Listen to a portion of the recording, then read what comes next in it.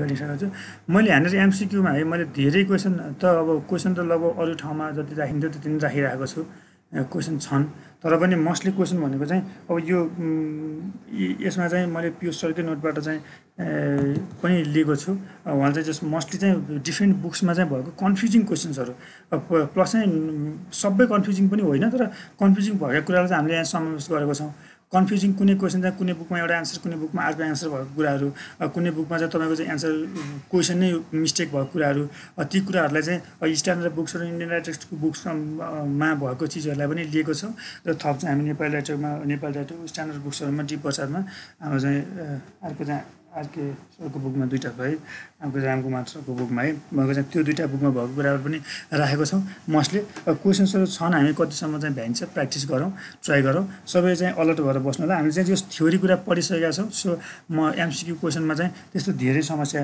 नहोला त्यो पनि तपाईँले एकदम एमसीक्यू त प्र्याक्टिस गरिराख्नु भएको हुन्छ अगाडि बढौँ है त सुरुमा यसमा चाहिँ तपाईँको चाहिँ एकदम मोल्टन म्यागमा यो तपाईँको यो माथिको स्क्रिन त हटाउनै पर्ने भयो यसलाई चाहिँ कसरी हटाउनु यहीँबाट यतिकै हेरौँ if the molten म्यागमा forces itself into the तपाईँ के भन्छ forces itself into on already existing rock and सोलिडिफाइज then the rock is called त्यसलाई के भन्ने भने हामी सिम्पल उसमा चाहिँ है तपाईँको मोल्टन म्यागमालाई चाहिँ तपाईँको चाहिँ रकमा एक्जिस्ट गरेर चाहिँ के फोर्स गरेर चाहिँ सोलिडिफाइड भयो भने त्यस्तो रकलाई के भन्ने बोलिदिनु होला है इग्नस त्यसलाई इग्नियस रक त इग्नियस नै हो इग्नियसमा पनि तपाईँको स्पेसिफिकली इन्ट्रुसिभ रक भन्छ है तपाईँको चाहिँ भित्रै भयो त्यसलाई इन्ट्रुसिभ रक भनेर भन्छ तपाईँ इग्नियस रक पनि हो तर इग्नियस रकमा चाहिँ दुईवटा टाइप थियो एउटा इन्ट्रुसिभ र एक्सट्रुसिभ तपाईँको चाहिँ इन्ट्रुसिभ र एक्सट्रुसिभ पनि खुलाएर दियो भने त्यसलाई चाहिँ इन्ट्रुसिभ र एक्सट्रुसिभ मध्ये कुन हो भनेर भन्नुपर्छ इग्नियस त इग्नियस नै हो तपाईँको इन्ट्रुसिभ पनि इग्नियस हो एक्सट्रुसिभ पनि इग्नियस हो यस्तोमा चाहिँ इन्ट्रुसिभ भयो अर्कोमा चाहिँ इग्नियस रक ह्याज कुन हो इग्नियस रकमा चाहिँ कुन खालको चाहिँ स्ट्रक्चर हुन्छ होला ओके क्रिस्टलाइन ग्लसी हुन्छ है त यो भयो मैले एन्सर पनि राखेको छु यो crystalline glossy and fluid structure भनेर भन्छ यो सामान्य छ अगाडि बढौँ अरू क्वेसनमा जाउँ अर्को चाहिँ मार्बल चाहिँ कुन हो हेर्नु त मार्बल इज कुन रक हो यो मात्रै कुन हो मार्बल भन्नुहोस् त मलाई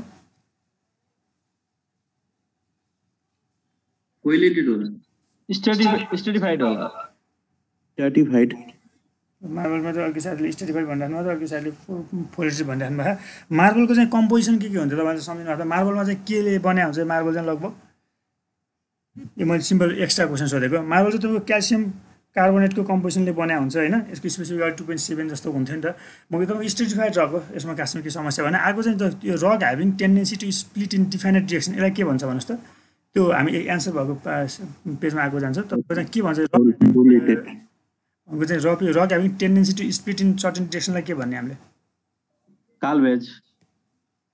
क्लिभेज काल्वेज त्यसको प्रोनाउन्सन क्लिभेज हो अर्को एउटा चाहिँ साथी क्लिप्ड भन्नुभएको छ अर्को साथीले चाहिँ फोलिएटेड भन्नुभएको छ त्यो तपाईँको चाहिँ एउटा सर्टेन डिरेक्सनमा चाहिँ स्प्लिट हुन सक्ने भनेको चाहिँ तपाईँको फोलिएसन भएको प्रोपर्टी है तपाईँको फोलिएसन भनेर भन्छौँ त्यसलाई चाहिँ अर्को एन्सरहरू मैले हाइलाइट गरिरहेको छु है अर्कोमा जाउँ स्यान्डस्टोनमा चाहिँ के हुन्छ होला भन्नुहोस् त यो स्यान्डस्टोनमा त यो मात्रै देखाए मात्रै कुन हुन्छ होला क्वार्ट्ज एन्ड लाइम मैले तपाईँलाई अस्ति क्लासमा गराउने बेलामा चाहिँ कति ख्याल गर्नुभयो तपाईँ चाहिँ स्यान्डस्टोनमा चाहिँ अहिले हामी चाहिँ क्वार्ट्ज एन्ड लाइम भन्नुभयो यसमा चाहिँ क्वार्ट्ज लाइम एन्ड सिलिका हो यसमा चाहिँ तपाईँको मोस्टली चाहिँ तपाईँको चाहिँ स्यान्डस्टोनमा हुने भनेको चाहिँ क्वार्ट्ज लाइम र सिलिका हो है क्वार्ट्ज लाइम र सिलिका हो अब तपाईँको चाहिँ यहाँनिर चाहिँ यो मैले दुईवटा क्वेसन राखेको छ स्यान्डस्टोन कन्टेन्ट्स मोस्टली र अर्को चाहिँ स्यान्डस्टोन इज कम्पोज अफ भनेर है यो दुईवटामा चाहिँ तपाईँको चाहिँ एउटा बुकमा चाहिँ एन्सर चाहिँ क्वार्ट्ज र लाइम मात्रै लेखिदिएको छ जुन अघिल्लो अप्सन छ जुन मैले फर्स्ट आएको क्वेसनमा चाहिँ क्वार्ट्ज र लाइम मात्रै लेखेको छ तर मैले तपाईँलाई चाहिँ क्लासमा अस्ति पनि भनेको थिएँ यसको मेन कन्स्टिट्युन्ट स्यान्डस्टोनको भनेको क्वार्ट्ज लाइम र सिलिका नै हो तपाईँको क्वार्ट्ज लाइम र सिलिका अप्सनमा छ भने क्वार्ट्ज लाइम र सिलिका नै सिलेक्ट गर्नु होला क्वार्ट्ज लाइम र सिलिका नै लिनु होला है यो क्वार्ट्ज लाइम र सिलिका नै हो स्यान्डस्टोनमा हुने अर्कोमा चाहिँ ग्रेनाइटमा चाहिँ के हुन्छ ग्रेनाइटमा के हुन्छ ल हेर्नुहोस् त क्वार्ट्ज फेल्सफर र माइका होइन क्वार्ट्ज फेल्सफर र माइका हो अब तपाईँको चाहिँ मैले अस्ति तपाईँलाई यो ग्रेनाइटको कम्पोजिसन पढाउने बेलामा तपाईँको चाहिँ यो निसको लागि पनि कम्पोजिसन यही नै हो भनेर भन्छ GNISS निसको लागि पनि तपाईँको कम्पोजिसन क्वार्ट्ज फेल्सफर र माइका नै हो है क्वार्ट्ज फेल्सफर माइका नै हो अब तपाईँको second question granite contents primarily मात्र भन्यो नि यो मात्रै के भन्ने होला त के भन्नुपर्ने होला त क्वार्ट्ज प्लस तपाईँको खासमा क्वार्ट्ज फेल्सफायर र माइका त हो। अब क्वार्ट्ज फेल्सफायर र माइका छ। अब चाहिँ यो क्वेसन पनि तपाईँको यसरी बनाइरहेको छ। तपाईँको क्वार्ट्ज दिइरहेको छ एउटा अप्सनमा, अर्को चाहिँ क्वार्ट्ज र फेल्सफायर दिइरहेको छ, अर्कोमा माइका दिइरहेको छ, भने तपाईँको अर्को चाहिँ क्वार्ट्ज र माइका दिइरहेको छ। तपाईँको मोस्टली चाहिँ तपाईँको चाहिँ जुन क्वार्ट्ज फेल्सफायर र माइका भन्छ भने क्वार्ट्ज फेल्सफायर र माइका है, यो अर्डरमा तपाईँको चाहिँ हाइएस्ट कन्स्टिट्युन्ट चाहिँ तपाईँको चाहिँ क्वार्ट्ज, त्यसपछि फेल्सफायर, त्यसपछि माइका, यसरी बुझौँ। र तपाईँको चाहिँ क्वार्ट्ज र फेल्सफायर चाहिँ अलिक धेरै हुने क्वार्ट्ज र फेल्सफायर हो। यस्तो आयो भने चाहिँ क्वार्ट्ज र फेल्सफायरमा राख्नु होला। मैले यहाँनिर हाइलाइट गरिदिएको छु। अब तपाईँको चाहिँ यो हामीले चाहिँ यसको चाहिँ प्रोपर्टीहरू चाहिँ मैले स्पेसिफिक ग्राभिटीहरूको कुराहरू पनि हेरेको थियौँ। र यो भन्नुहोस् त मलाई स्पेसिफिक ग्राभिटी अफ स्टोन कति हुनुपर्छ होला? Specific gravity of stone should not be less than भनेको छ एउटामा। अर्को चाहिँ specific gravity of majority of stone लाई इन द रेन्ज अफ भनेर भने डिफ्रेन्ट फर्ममा चाहिँ क्वेसन चाहिँ तरिका बुकबाटै लिएको क्वेसन हो। यसरी चाहिँ सोद्धा के लेख्ने भन्ने कुरा छ। अब तपाईँको के भन्नुहुन्छ तपाईँले चाहिँ फर्स्ट क्वेसनमा भन्नुहोस् त स्पेसिफिक ग्राभिटी अफ स्टोन 2.5 अनि यसमा 2.4 देखि हो। उहाँको तपाईँको प्र्याक्टिस एकदम धेरै राम्रो छ है। मैले त्यो सबैले साथीले एकदम स्ट्रङली नै भनिराख्नु भएको छ, धेरै डिस्कस गरिराख्नु पर्छ जस्तो लागेन। एउटा चाहिँ 2.5 भन्दा कम हुनु हुँदैन भनेको छ। अर्को चाहिँ 2.4 देखि 2.8 सम्मको चाहिँ एन्सर चाहिँ 2.5 खोज्नु होला कि बिचमा। तपाईँको त्यो रेन्जमा चाहिँ एन्सर 2.5 पर्ने गरेर खोज्नु होला। यहाँ पनि 2.5 छ, यो एन्सरमा पनि बिचमा 2.5 पर्छ है। 2.5 पर्ने गरेर चाहिँ स्पेसिफिक ग्राभिटी सोध्नु होला, खोज्नु होला। अब यो मैले एन्सर लेखिदिएको। अब अर्को क्वेसन छ, the crossing strength for most of the building stones should be more than भनेर पनि सोध्न सक्छ। अथवा चाहिँ त्यही ठाउँमा चाहिँ crossing strength of gold building stones should be more than भनेर पनि सोध्न सक्छ। Gold building should be more than भनेर पनि सोध्न सक्छ। अब यो क्वेसनमा 1000 kg per cm square 1000 kg per cm square। अरू साथीहरू पनि बोलाउँ त ल। त्यही नै हो। 1000 kg per cm square हुन्छ, मिनिमम 100 हुन्छ। भनेको मिनिमम 100 हुन्छ, म्याक्सिमम चाहिँ 1000 हुन्छ। यसमा कसैलाई डाउट छैन है त। मैले मिनिमम चाहिँ 100 हुन्छ, मैले फेरि सम्झाइदिएँ है। त्यसको चाहिँ मिनिमम चाहिँ 100 kg per सेन्टिमिटर स्क्वायर हो। म्याक्सिमम भन्दा पनि त्योभन्दा चाहिँ सुड बी मोर देन भनेको त्योभन्दा धेरै होस् भनेर भन्ने कुरा चाहिँ 1000 kg per सेन्टिमिटर स्क्वायर हुनु त। खाना तपाईँको मिनिमम भन्नु र सुड बी मोर देन भन्नु लगभग उस्तै नै सुन्छ। हामीले नर्मली युज गर्ने बिल्डिङ स्टोन्स भनेको चाहिँ 1000 kg per सेन्टिमिटर स्क्वायरभन्दा बढी क्रसिङ स्टोन भएको युज गर्छौँ। तर तपाईँको यहाँ मिनिमम भन्यो भने तपाईँ यसमा चाहिँ यो क्वेसनहरू तपाईँले प्र्याक्टिस गर्नुभएको छ, तपाईँ कन्फिडेन्ट नै हुनुहुन्छ। सो धेरै डिस्कस नगरौँ, पछि कुनैमा डिस्कस गर्नुपर्ने ठाउँमा आसी गरौँला है। यो कुरा यति नै छ। अर्को चाहिँ जस्तै चाहिँ the strength of the stone in weight condition is reduced भयो। तपाईँको त्यसको वेट कन्डिसनमा चाहिँ स्टोनलाई चाहिँ युज गरिरहेको छ भने चाहिँ त्यसको चाहिँ स्ट्रेन्थ रिड्युस हुन्छ। तपाईँले मलाई भन्छ भने चाहिँ कतिले रिड्युस हुन्छ? 20 देखि 30 हो। एकजना साथीले 20 देखि 30 भन्नुभयो। अरू कोही बोल्नुहुन्छ? 30 to 40 अर्को म्याम बोल्नुभयो 30 to 40। म्यामले भने चाहिँ अहिलेसम्म कुनै पनि मिस्टेक भएको छैन, यो पनि भएन है। तपाईँको 30 to 40%ले चाहिँ तपाईँको चाहिँ वेट कन्डिसनमा चाहिँ स्ट्रेन्थ अफ स्टोन रिड्युस हुन्छ है। तपाईँको यो जुन एक्जिस्ट हाइएस्ट कम्प्रेसिभ स्ट्रेन्थ, यहाँ थोरै कुरा सम्झिनु पर्ने छ। अब तपाईँको चाहिँ कम्प्रेसिभ स्ट्रेन्थ भन्नु, क्रसिङ स्ट्रेन्थ भन्नु एउटै कुरा हो। तर चाहिँ हाम्रो डिपार्टमेन्टको बुकमा चाहिँ डिपार्टमेन्ट सरको बुकमा चाहिँ यो क्रसिङ र कम्प्रेसिभ भनेर फरक एन्सर राख्नु भएको छ। त्यो मैले त सबै क्वेसन राखेको छु। अब यहाँनिर हेरौँ है। हामी चाहिँ सबै कुरा चाहिँ तपाईँलाई म बुझाउने गरेर हामी प्रयास गरिरहेको छु। यो फर्स्ट क्वेसनको चाहिँ तपाईँको 30 देखि 40 नै हो। तपाईँको हाइएस्ट कम्प्रेसिभ स्ट्रेन्थ कुनको होला? यो अप्सन मात्रै हेर्नुहोस् त। Highest compressive strength granite. अरू साथीहरू बोल्नुहोस् है। हाइएस्ट कम्प्रेसिभ स्ट्रेन्थ चाहिँ निसको भन्नुभयो है, निस भन्नुभयो। म तपाईँलाई सम्झिने तरिका सिकाउँछु है। तपाईँको चाहिँ यसमा अहिले चाहिँ ग्रानाइटले लिउँ, म तपाईँलाई यसको सम्झाउँछु। अर्को क्वेसन पनि एकपल्ट हेरेर सम्झाउँछु। यो चाहिँ ग्रानाइट नै हो। Compressive strength highest compressive strength भनेको ग्रानाइट नै हो। है तपाईँको ग्रानाइट के हुन्छ? Highest compressive strength. तपाईँको क्रसिङ स्ट्रेन्थ ग्रानाइट हो, यो ग्रानाइटको भयो है। तपाईँको यहाँ अप्सनमा चाहिँ तपाईँको चाहिँ हाइएस्ट क्रसिङ, यो क्रसिङको चाहिँ सम्झनालाई चाहिँ हो। तपाईँको चाहिँ यो क्रसिङको सम्झिनुलाई चाहिँ तपाईँको चाहिँ मैले एउटा तरिका सम्झाउँछु। तपाईँले चाहिँ आफ्नो तरिकाले के तरिका सम्झिनु भएको छ होला। तर चाहिँ मैले आफ्नो विद्यार्थीलाई सम्झाउँदा चाहिँ यसो सम्झाउँछु। क्रसिङको लास्टमा चाहिँ एनजी छ भने त एनजी छ। त्यही भएर चाहिँ तपाईँको चाहिँ निसको चाहिँ तपाईँको सुरुमा जिएन छ। तपाईँ यसलाई उल्टोबाट लेख्नु भने, क्रसिङलाई उल्टोबाट लेख्नु भने जिएनबाट सुरु हुन्छ। यो पनि तपाईँको जिएनबाट सुरु हुन्छ। यसरी चाहिँ तपाईँको चाहिँ यो सम्झनको लागि है, सम्झनको लागि चाहिँ सुन्दा हावा लोजिक सुन्न सकिन्छ, लोजिक होइन सम्झन यसरी सकिन्छ भन्ने कुरा भयो। अब क्रसिङ स्ट्रेन्थको लोएस्टमा जाउँ त तपाईँको चाहिँ फलोइङ क्रसिङ स्ट्रेन्थ भनेर चाहिँ तपाईँको स्लेट, स्यान्डस्टोन, ल्याटेराइट र ग्रेनाइट दिएको छ। यो दुईटा मध्ये चाहिँ कुन हो? स्लेट, स्यान्डस्टोन, ल्याटेराइट र ग्रेनाइटमा चाहिँ ल्याटेराइट भन्नुभयो। अर्को चाहिँ ल थर्ड क्वेसनमा जाँदा यहाँनिर भएको which is the following as lowest crossing strength, यो चाहिँ कुन हो? यो पनि ल्याटेराइट नै हो। ल्याटेराइट नै हो तपाईँको चाहिँ यस्तो छ है तपाईँको चाहिँ ल्याटेराइटको भन्दा चाहिँ तपाईँको स्यान्ड स्टोनको क्रसिङ स्टोन थोरै कम हुन्छ सो तपाईँको चाहिँ यहाँनिर अप्सनमा स्यान्ड स्टोन पनि छ ल्याटेराइट पनि सँगसँगै छ भने तपाईँले स्यान्ड स्टोन लगाउनु होला र तपाईँको चाहिँ यो स्यान्ड स्टोन छैन भने ल्याटेराइट लगाउँछ मैले ठ्याक्कै सबै डी प्रसाद सरको बुकबाट लिएका क्वेसनहरू हुन् है हायर गरेर त्यहाँबाट लिएका क्वेसनहरू हुन् अब त्यहाँनिर तपाईँको चाहिँ स्यान्ड स्टोन छ भने स्यान्ड स्टोनमा चाहिँ फोकस गर्नु होला मैले चाहिँ अब क्रसिङ स्टोनमा चाहिँ तपाईँको चाहिँ यो क्रसिङ भन्यो भने निसमा लगाउनु होला कम्प्रेसिभ भन्यो भने ग्रेनारमा लगाउनु होला है कम्प्रेसिभ भने त्यो बुझ्नु भएको छ तपाईँले अब क्रसिङ स्टोन लोएस्टमा चाहिँ तपाईँको चाहिँ स्यान्ड स्टोन छ भने स्यान्ड स्टोनमा चाहिँ लगाउने छैन भने ल्याटेराइटमा लगाउने है त यो कुरा भयो अब अगाडिमा जाँदा यो good quality stone एब्जर्ब्स water less than भनेर एउटा खालको क्वेसन हुन्छ अर्को चाहिँ stone is rejected in the water 5%.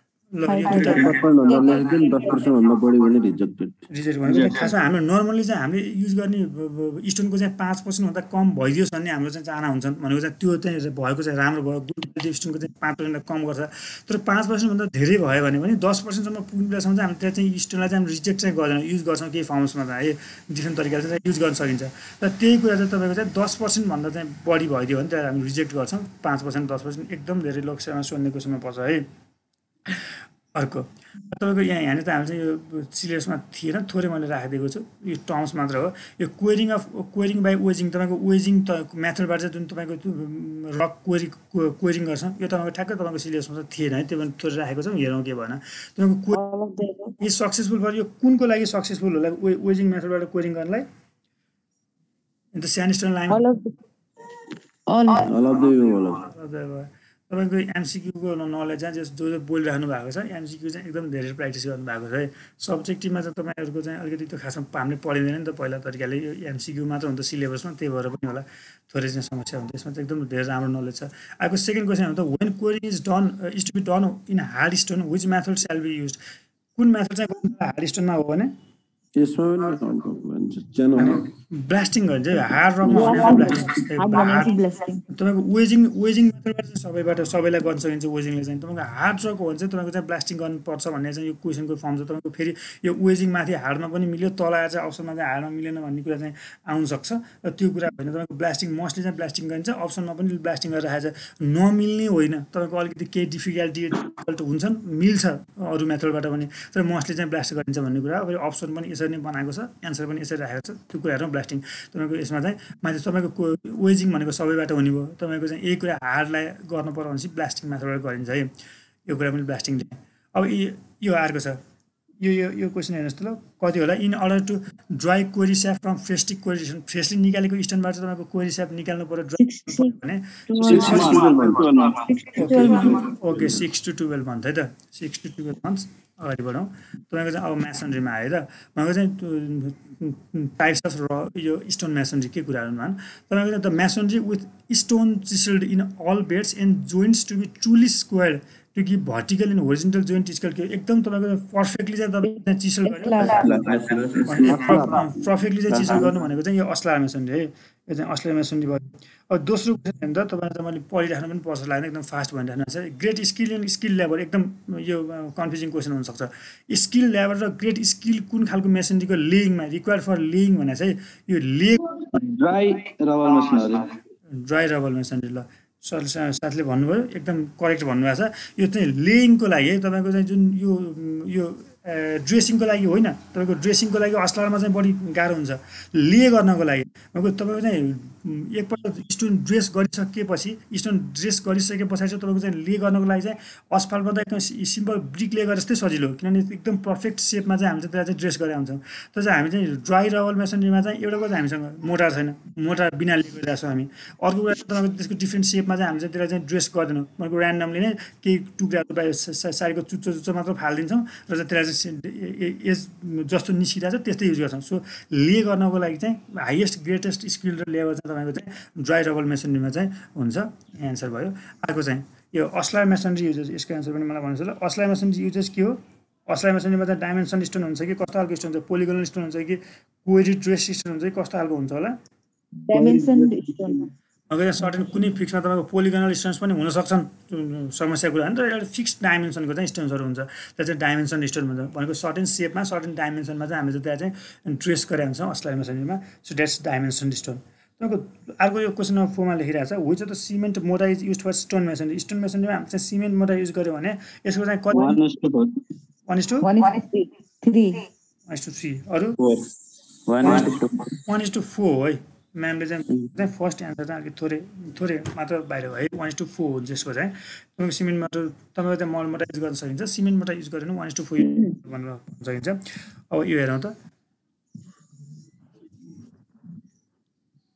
अब चाहिँ यो मध्ये कुन कारणले चाहिँ तपाईँको चाहिँ सिमेन्टको क्वेसन हुन सक्छ सिमेन्टको कुन कारणले चाहिँ सेट स्लोली सिलिका अर्को चाहिँ तपाईँको चाहिँ कलर प्रोभाइड गर्ने iron oxide okay colour provide गर्ने आइरन अक्साइड ठिक छ यति नै छ अब चाहिँ यो सिलिका र आइरन अक्साइड नै हो है अर्कोमा जाउँ यसबाट materials are pass through to clean the temperature raise to हाम्रो जुन सिमेन्ट फर्मेसनमा चाहिँ जुन क्लिनबाट पास गराउँछौँ त्यसलाई पास गरेपछि यसको टेम्परेचर चाहिँ कतिसम्म चाहिँ रेज हुन्छ भन्ने क्वेसन छ यो कति होला 1100 देखि 1500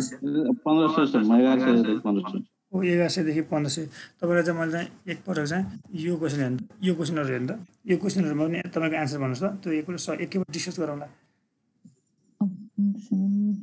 ड्राई प्रोसेसमा चाहिँ limestone sale be bond in root चाहिँ क्लिन एट टेम्परेचर क्लिनको टेम्परेचरमा चाहिँ त्यो जुन ड्राई मटेरियल्सहरूलाई चाहिँ कुन टेम्परेचरमा चाहिँ के अरे हिट गरिन्छ भन्ने कुरा छ अनि अर्को चाहिँ वेट 1300 to 1400 1300 to 1400 भन्नुभयो दोस्रोमा चाहिँ वेट प्रोसेस अफ द र मटेरियल्स आर हिटेड टु एबाउटमा चाहिँ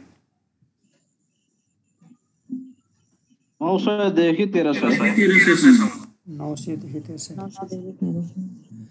यसमा चाहिँ तपाईँको यस्तो छ है यसमा तपाईँको चाहिँ यो एराउन्ड चाहिँ तपाईँले भनेको एन्सरहरू चाहिँ तपाईँको हामीले थ्योरीमा लेख्दाखेरि चाहिँ तपाईँको एन्सर लगभग मिल्छ नै त्यो एमसिक्यूमा चाहिँ यो हामीले अप्सनहरू पनि ख्याल गर्नुपर्छ अब चाहिँ हामी चाहिँ स्पेस अलिकति प्रिसाइज भइदिनुपर्छ यो तपाईँको चाहिँ टेम्परेचर गर्दा चाहिँ कुन टेम्परेचरको यो materials are pass through clean the temperature is raise by भनेको चाहिँ मटेरियलको टेम्परेचर चाहिँ कतिसम्म रेज हुन्छ भन्ने क्वेसन हो यो तपाईँको 1300 देखि 1600 खोज्नु होला यो 1300 देखि 1600 को बिचमा चाहिँ तपाईँको चाहिँ मटेरियल 1100 देखि 1500 पनि भन्दाखेरि चाहिँ धेरै मिस्टेक हुन्छ होइन तर एमसिक्यूमै त तपाईँको चाहिँ एक्ज्याक्टली एन्सर चाहियो है तपाईँको चाहिँ अथवा चाहिँ के छ ठ्याक्कै लिनु पऱ्यो भनेको 1300 देखि 1600 तपाईँको मटेरियलको टेम्परेचर तपाईँको चाहिँ जुन हाम्रो क्लिङ्कर्सहरू भनेर हुन्छ त्यो मटेरियलको टेम्परेचर कतिसम्म रेज हुन्छ भन्ने कुरा छन् यिनीहरूको चाहिँ 1300 देखि 1600 अर्को कुरा चाहिँ तपाईँको चाहिँ ड्राई प्रोसेसमा चाहिँ limestone sale be bond in rotate clean at temperature between त्यो चाहिँ कुन टेम्परेचरमा चाहिँ हिट गर्ने भने है त्यसलाई चाहिँ कुन टेम्परेचरमा हिट गर्ने भनेको यो चाहिँ तपाईँको 1400 देखि 1500 डिग्री सेल्सियसमा चाहिँ हामी चाहिँ हिट गरिन्छ भन्छौँ अनि अर्को चाहिँ र मटेरियललाई चाहिँ हिटेड एबाउट वेट प्रोसेसमा चाहिँ 1300 देखि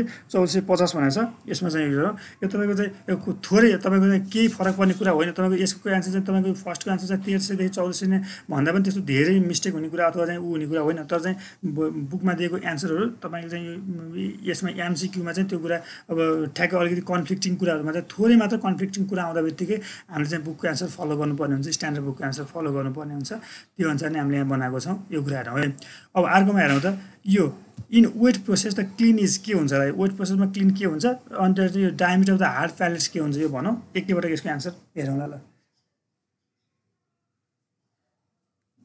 ल के हुन्छ वेट प्रोसेसमा क्लिनलाई चाहिँ हामीले चाहिँ इन्क्लाइन त गरिन्छ तपाईँको भर्टिकलदेखि स्लाइटली इन्क्लाइन गर्ने हो कि होरिजेन्टली स्लाइटली इन्क्लाइन गर्ने भन्नुहोस् त यो slightly incline to vertical slightly incline to vertical okay अर्को चाहिँ डायमिटर अफ हार्ड प्यालेट्स चाहिँ डायमिटर टु हार्ड प्यालेट यो हार्ड प्यालेट भनेको चाहिँ के हो सर मैले बुझिनँ यो हार्ड प्यालेट्स भनेको चाहिँ तपाईँको चाहिँ यो जुन सिमेन्ट फर्म गर्ने बेलामा चाहिँ यो क्लिङ्कर बन्नुभन्दा अगाडि चाहिँ अथवा चाहिँ क्लिङ्कर फर्मभन्दा अगाडि चाहिँ डल्लो डल्लो जस्तो बनिरहेको हुन्छ हार्ड प्यालेट्सहरू त्यसको एउटा फर्मेसन प्रोसेसमा चाहिँ बन्ने एउटा चाहिँ मटेरियल हो त्यसरी भनौँ है यसमा चाहिँ तपाईँको चाहिँ ठिकै भन्नुभयो तपाईँले यो वेट प्रोसेसमा तपाईँको चाहिँ बुकमा चाहिँ तपाईँको स्लाइटली इन्क्लाइन टु भर्टिकल भनेर एन्सर दिएको छ है बुकमा चाहिँ स्लाइटली इन्क्लाइन टु भर्टिकल भनेर दिएको छ मैले हाइलाइट किन यसरी चाहिँ तपाईँको स्लाइटली इन्क्लाइन टु होरिजेन्टलमा गरिदिएँ भने तपाईँको correct answer slightly incline to horizontal हो correct answer slightly incline to horizontal हो यही कुरा चाहिँ तपाईँको बुकमा मिस्टेक भयो भने तपाईँको चाहिँ वेबसाइटहरूमा चाहिँ त्यो बुकको चाहिँ वेबसाइटहरूमा चाहिँ उसले चाहिँ एन्सर करेक्ट गरिसकेका छन् है वेबसाइटहरूमा चाहिँ एन्सर करेक्ट गरिसकेका छन् सो हामी चाहिँ करेक्ट एन्सरमा फिक्स गरौँ र तपाईँको हार्ड प्यालेट्स भन्दा तपाईँको क्लिङ्करभन्दा अगाडि क्लिङ्कर बन्नुभन्दा अगाडि तिरका चिज हुन् त्यसको चाहिँ डायमिटर 15 mm को हुन्छ 15 mm को चाहिँ डायमिटर हुन्छ यो कुरा चाहिँ मैले वेट प्रोसेसको कुरा चाहिँ ख्याल गरौँ है तपाईँको चाहिँ बुकमा चाहिँ तपाईँको चाहिँ भर्टिकल भनेर ल्याएको छ तपाईँको त्यो कुरा चाहिँ करेक्ट भइसकेको छ करेक्ट एन्सर नै अगाडि बढाउँ अब चाहिँ यो moisture content in the slurry for weight प्रोसेसमा चाहिँ स्लरीको मोइस्चर कन्टेन्ट कति हुन्छ होला 40 to 50, 45. 45 to 50 भन्नुभएको एकजना साथीले। अनि अर्को चाहिँ percentage of cement obtain in the dry process, यो चाहिँ कति हुन्छ? Cement obtain in the dry process, dry प्रोसेसबाट चाहिँ हामी कति पर्सेन्टेज अफ सिमेन्ट अब्टेन गर्न सकिन्छ? माथि 80%, 75. ओके 75% ड्राई प्रोसेसबाट चाहिँ हामी 75%सम्म चाहिँ सिमेन्ट अब्टेन गर्न सकिन्छ। माथिको चाहिँ 35 देखि 50 नै हो है, यसमा केही समस्या भएन। अब अगाडि जाउँ। The early strength of cement is due to, early strength के कारणले गर्दा हो र अल्टिमेट स्ट्रेन्थ के कारणले गर्दा होला भन्नुहोस् त? C3A माथि C3S तल चाहिँ C2S डाइक्याल्सियम स्लिकेट। डाइक्याल्सियम तपाईँको अल्टिमेट स्ट्रेन्थ हामीले थ्योरीमा पनि डिस्कस गरेका छौँ। अल्टिमेटली चाहिँ तपाईँको डाइक्याल्सियमले हो, तपाईँको इनिसियल दिन चाहिँ तपाईँको अर्ली स्ट्रेन्थ दिन चाहिँ तपाईँको चाहिँ ट्राइक्याल्सियम स्लिकेट भयो है। यसमा केही समस्या त कन्फ्युजिङ क्वेसन पनि होइन, धेरै युज हुने क्वेसन गरेर राखेको यहाँनिर। अर्को चाहिँ the setting and hardening is mainly due to the action of, setting र हार्डनिङ के को कारणले गर्दा हो? यो मध्ये कुन बक्समा बन्नुको कारणले गर्दा चाहिँ सेटिङ र हार्डनिङ बढी हुन्छ? अनि अर्को चाहिँ डाइक्याल्सियम सिलिकेट चाहिँ के हुन्छ? हार्डेड स्ट्यापिडली हुन्छ कि तपाईँको जेनरसले सिटर हाइड्रेसन? यो मध्ये ल फर्स्ट क्वेसन हेर्नु होला, र सेटिङ र हार्डनिङ चाहिँ यो मध्ये चाहिँ कुन कारणले गर्दा सेटिङ र हार्डनिङ हुने हो? Setting and hardening is mainly due to कुन कारणले गर्दा हुन्छ? ट्राइक्याल्सियम अल्मोनेट। तपाईँको त सेटिङ र हार्डनिङ हुने भनेको त तपाईँको केमिकल रियाक्सन बिट्विन तपाईँको डिफ्रेन्ट इन्ग्रेडियन्ट्सबाट हो। तपाईँको यो सबै कम्पाउन्ड्सको चाहिँ केमिकल रियाक्सनबाट हुने, सबैबाट हुने। सेटिङ र hardening is mainly due to सबैको कारणले गर्दा हुने। तपाईँको सेटिङ कुनले कारणले गर्दा हुन्छ, अथवा इनिसियल हार्डनिङ कुन कारणले? यो हार्डनिङ भनेको चाहिँ स्ट्रेन्थ गेन गर्ने प्रोपर्टी हो। इनिसियल स्ट्रेन्थ केले दिन्छ, फाइनल स्ट्रेन्थ केले दिन्छ, इनिसियल सेटिङ केले दिन्छ भने फरक एन्सर होला। तपाईँको सेटिङ टाइम कुनले इन्क्रिज गर्छ भने फरक एन्सर होला। सेटिङ र हार्डनिङ के को कारणले गर्दा हुन्छ भनेको तपाईँको सबैको कारणले गर्दा हुने हार्डनिङ अल हो। तपाईँको डाइक्याल्सियम सिलिकेट चाहिँ के छ यसमा हेरौँ त? तपाईँको डाइक्याल्सियम सिलिकेट चाहिँ के हो? ऱ्यापिडली हुन्छ कि लेस हिट अफ हाइड्रेसन हुन्छ कि हार्डन्स ऱ्यापिडली हुन्छ कि प्रोभाइड ब्याड अल्टिमेट स्ट्रेन्थ हुन्छ? डाइक्याल्सियम सिलिकेट हो जेनरेटलेस। एकजना साथी चाहिँ प्रोभाइड्स ब्याड भनेर भन्नु त, अनि भर्खर डिस्कस गरेको है। डाइक्याल्सियम सिलिकेटको त तपाईँको अल्टिमेट स्ट्रेन्थ नै दिने डाइक्याल्सियम सिलिकेटले हो। अनि तपाईँको चाहिँ यो जुन अप्सन नम्बर ए र अप्सन नम्बर सीमा भएको हाइड्रेट्स ऱ्यापिडली र हार्डन्स ऱ्यापिडलीको लगभग उस्तै चिज हुन् है। तर चाहिँ हामीलाई थाहा भयो तपाईँको लेस हिट अफ हाइड्रेसन, जति लेस हिट अफ हाइड्रेसन हुन्छ त्यसरी त्यति नै स्लो हार्डन्स हुँदै जान्छ, त्यति नै स्लो हार्डन्स हुँदै जान्छ, त्यति नै स्लो चाहिँ तपाईँको स्ट्रेन्थ गेन गर्दै जान्छ। सो तपाईँको चाहिँ ढिलो स्ट्रेन्थ गेन गर्ने पनि त्यही कारणले गर्दा हो, लेस हिट अफ हाइड्रेसन कारणले गर्दा हो। अर्कोमा जाउँ। इनिसियल सेटिङ इज पढ्दाखेरि अनम्युट भएको। हजुर पढ्दाखेरि सरौ पढ्दाखेरि अनम्युट भयो। ए ठिक छ ए सरी ओके अल्टी ठिक छ बुझेँ। अब initial setting is cause by the action of, फेरि तपाईँले अघि क्वेसन तपाईँले खोजेको क्वेसन आयो। इनिसियल सेटिङ कुन कारणले गर्दा होला भन्नुहोस् त? इनिसियल सेटिङ C3A C3S होइन, C3S तपाईँको इनिसियल त अर्ली स्ट्रेन्थ C3Sले हो, इनिसियल सेटिङ होइन है।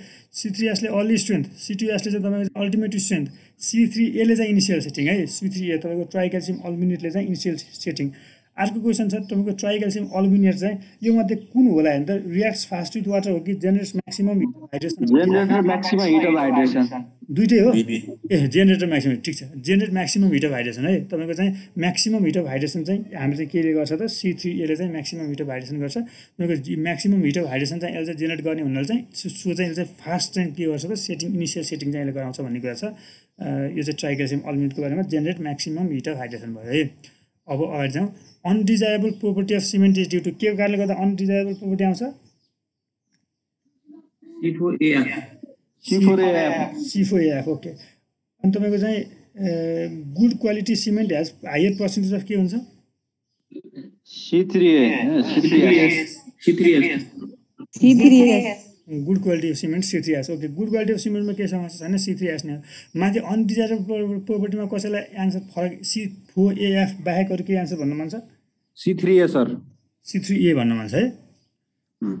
तपाईँको चाहिँ यो हामीले चाहिँ यो खासमा के हुन्छ भनेपछि यो C4AF को त तपाईँको चाहिँ सिमेन्टिङ प्रोपर्टी नै छैन। मेन कुरा है सिमेन्टिङ प्रोपर्टी छैन ऊ त्यो खासमा त C4AF भनेको चाहिँ हामीले जति धेरै बन्छ त्यति चाहिँ त्यो त्यसको चाहिँ हाम्रो काम छैन त्यो चाहिँ राम्रो कुरा चाहिँ होइन त्यो चाहिँ अप्सन राख्नेलाई चाहिँ खास मोस्टली C3S C2S र C3A यिनीहरू बन्ने हुनाले चाहिँ मोस्टली चाहिँ यसको चाहिँ यो तीनटा मध्ये चाहिँ के सोध्न खोजेला उसले अप्सन राख्छ त्यो धेरै हुनु भनेको त C4AF हुनु भनेको पनि अनडिजायरेबल प्रोपर्टी नै दिनु हो तर अप्सनमा हेर्दाखेरि चाहिँ यसरी चारवटा अप्सन छ भने तपाईँको C3A हेर्नु होला ट्राइक्याल्सियम अल्युमिनेटको कारणले गर्दा धेरै क्वान्टिटीमा ट्राइक्याल्सियम अल्युमिनेट भइदिएपछि यसको काम भनेको चाहिँ मोस्टली सेटिङ गराउनु हो धेरै हुँदाखेरि चाहिँ त्यो फास्ट सेटिङ त होला तर अरू प्रोपर्टीहरूमा चाहिँ त्यस्तो डिजायरेबल प्रोपर्टी आउँदैन सो C3A राखिदिनु होला है तपाईँको कन्फ्युजिङ क्वेसनकै रूपमा मैले राखेको यसलाई भने है तपाईँको चाहिँ बुकमा भएको अप्सनहरूलाई ख्याल गर्दा र एन्सर जनरली बुझ्दा यस्तो हुन्छ है यो कतातिर फेरोड भनेर आएको थियो कि सर यो फेरोड भनेको के भन्नुभयो सर फेरि रिपिट गर्नु सर ट्राइक्याल्सियम अल्युमिनेट फेरोड भनेर चाहिँ अनडिजायरेबल हो तपाईँको चाहिँ यो D% भन्नुभयो तपाईँले होइन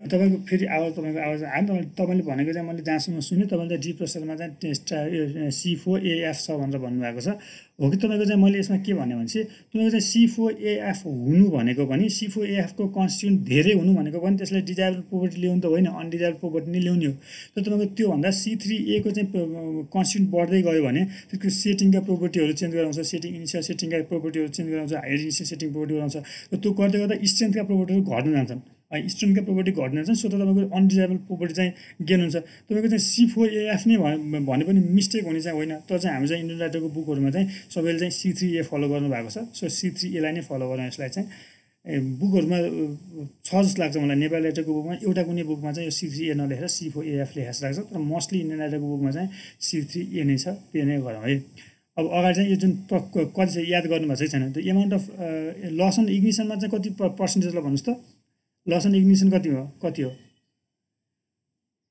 4% 1.5 ल 4 1.5 10 सबै एकदम स्ट्रङली भन्नुभयो त्यसमा डिस्कस नगरौँ त्यसो भए हामीले अस्ति क्लासमा पढेको पनि छौँ अब चाहिँ loss and इग्निसन test is heated to temperature कुन टेम्परेचरमा हिट गरेर चाहिँ लस एन्ड इग्निसन टेस्ट गर्ने 1000 डिग्री 1000 डिग्री सेल्सियसमा है ल ठिक छ यसमा पनि सबै कन्फिडेन्ट नै हुनुहुन्छ हामी क्लासमा डिस्कस गर्छौँ यो तपाईँको चाहिँ सबै कुरा डिस्कस गरिसकेका थियौँ है यसलाई 1000 डिग्री सेल्सियस के छ अब अगाडि जाउँ यो diameter of भिगास प्लन्जर is 1 millimetre it's length is भनेर सोध्छ तपाईँको चाहिँ डायमिटर भिगास प्लन्जरको 1 मिलिमिटर होइन 10 मिलिमिटर हो तपाईँको चाहिँ बुकमा चाहिँ क्वेसन चाहिँ तपाईँको चाहिँ अगरको बुकमा चाहिँ क्वेसन बनाउँदा 1 मिलिमिटर भनेर लेखाएको छ सबै बुकले चाहिँ त्यही बुकबाट लिइरहेको हुन्छ नि फेरि सबै बुकले त्यही नै लिइरहेको छ तपाईँको खासमा एक्चुअली हुन चाहिँ 1 मिलिमिटर होइन क्वेसनमा लेखिरहेकै कुरा मिस्टेक जस्तै छ 1 मिलिमिटर भने तपाईँको डायमिटर अफ भिगास प्लन्जर चाहिँ 10 मिलिमिटर हो है 10 मिलिमिटर हो र क्वेसनमा चाहिँ यसरी राखेको भनेर चाहिँ मैले यसरी राखेको छु मैले त्यहाँ स्टार आयो तल स्टार पनि राखिदिएको छु मैले है अब चाहिँ त्यो diameter of भिगास प्लन्जर is 1 millimetre it's length चाहिँ कति हुन्छ होला 30 to 40 50 खोज्नु 50 हुन्छ नि कहाँको 30 भने 40 to 50 हुन्छ 40 to 50 हुन्छ 50 खोज्नु होला यसको आन्सर तपाईँको डिफ्रेन्ट वेबसाइटहरूमा चाहिँ अलिकति फरक तरिकाले बनाएर हुन्छ एकदम 50 आन्सर भन्दा 40 to 50 हुन्छ अब नर्मल कन्सिस्टेन्सी चाहिँ कति पेनिट्रेसनमा हुन्छ भनेको यो क्वेसन नम्बर बी हो नि त सेकेन्ड नम्बर क्वेसन हो नि त 40 देखि 35 ओके 35 चाहिँ 30 देखि 35 मा है 30 देखि 35 मा यो कुरा के समस्या भएन अब चाहिँ एकछिन है कसैलाई चाहिँ यस्तो फेरि फास्ट भयो जस्तो लाग्यो जस बोल्नु भएको छ बोल्नु भएकोलाई के समस्या होइन नबोल्नु भएकोलाई फास्ट भयो जसलाई अलिकति होल्ड गरौँ त ल बिस्तारै normal consistency of OPC normal consistency चाहिँ कतिमा हुने हो यो एन्सर यसको चाहिँ के हुन्छ यसको एन्सर नर्मल कन्सिस्टेन्सी कतिमा हुन्छ नर्मल कन्सिस्टेन्सी कति हुन्छ यो percentage of water for normal consistency कति हुन्छ यो दुईवटा एन्सर क्वेसन चाहिँ यसरी क्वेसन बनाएको छ यसमा चाहिँ मलाई एन्सर भनाउँदै ल नर्मल कन्सिस्टेन्सी र चाहिँ 25 र माथिको चाहिँ 25 भन्नुभएको एकजना साथीले तलको चाहिँ के भन्नुहुन्छ दुईटै एन्सर डिस्कस गरौँ त 15 र 15 देखि 25 15 देखि 20 ल अरू साथीहरूले चाहिँ अरू साथीले सुनाउँछ ल अलिकति अलि फास्ट हो यसलाई अलिकति होल्ड गरेर जाउँ है ल के हुन्छ अरे यो तपाईँले भनेको ठ्याक्कै अलिकति यो कन्फ्युजिङ क्वेसन छ क्या तपाईँले चाहिँ डिफ्रेन्ट राइटरको बुक जस्तो तपाईँले चाहिँ अगरको बुक पढिराख्नु भएको भए तपाईँले चाहिँ यो दोस्रो उत्तरमा चाहिँ एउटा एन्सर भनिरहेको हुनुपर्छ तलको सर 20 देखि 30% हो तपाईँले चाहिँ पढेको खुर्मीको बुक हो तपाईँले चाहिँ फरक बुक पढेपछि तपाईँको यसको एन्सर फरक चाहिँ तपाईँको राखिरहेको छ त्यही भएर मैले एन्सर राखेको तपाईँले चाहिँ 20 देखि 30% भनिरहेको साथीहरु चाहिँ खुर्मीको बुक पढ्दै हुनुहुन्छ। अरु बढ्दा त म तपाईले पढेको बुक भन्छु कुन पढेको ल। अरु यसमा हेरौँ त ल। अरु के हो त के छ यसमा चाहिँ? के लगाउने के हो भन्ने कुरा चाहिँ हेरौँ त ल।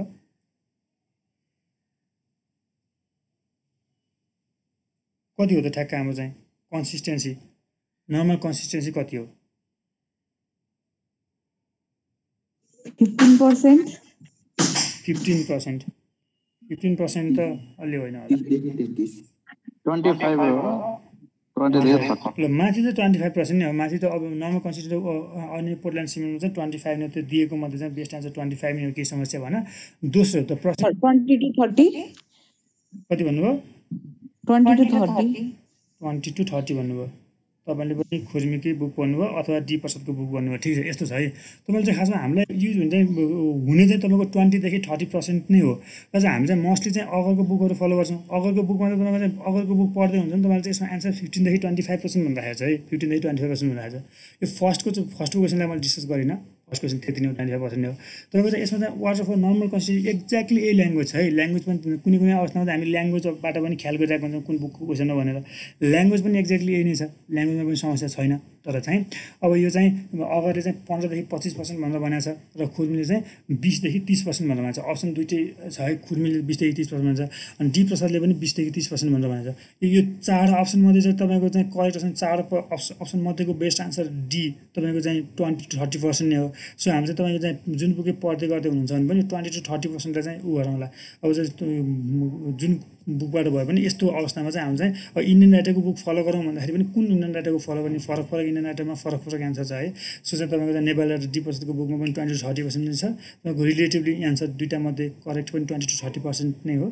सो हामी चाहिँ 20 to 30% चाहिँ यसलाई यसरी ख्याल गरौँ है। मैले यहाँनिर राखिदिएको छु, कुन बुकमा के छ भनेर पनि राखिदिएको छु, त्यसरी हेरौँ। अर्को चाहिँ the percentage of water for normal consistency is normal consistency percent of water for normal consistency is percent of water for normal consistency चाहिँ अप्सन फरक छ है। अप्सन फरक राखेको यो तपाईँको चाहिँ लोकसेवामा पनि सोधेको क्वेसन हो। यसो चाहिँ तपाईँको चाहिँ 26 देखि 33 तपाईँको 20 to 30% भन्नुभयो। यसमा चाहिँ 20 to 30% मात्र भनेको छ।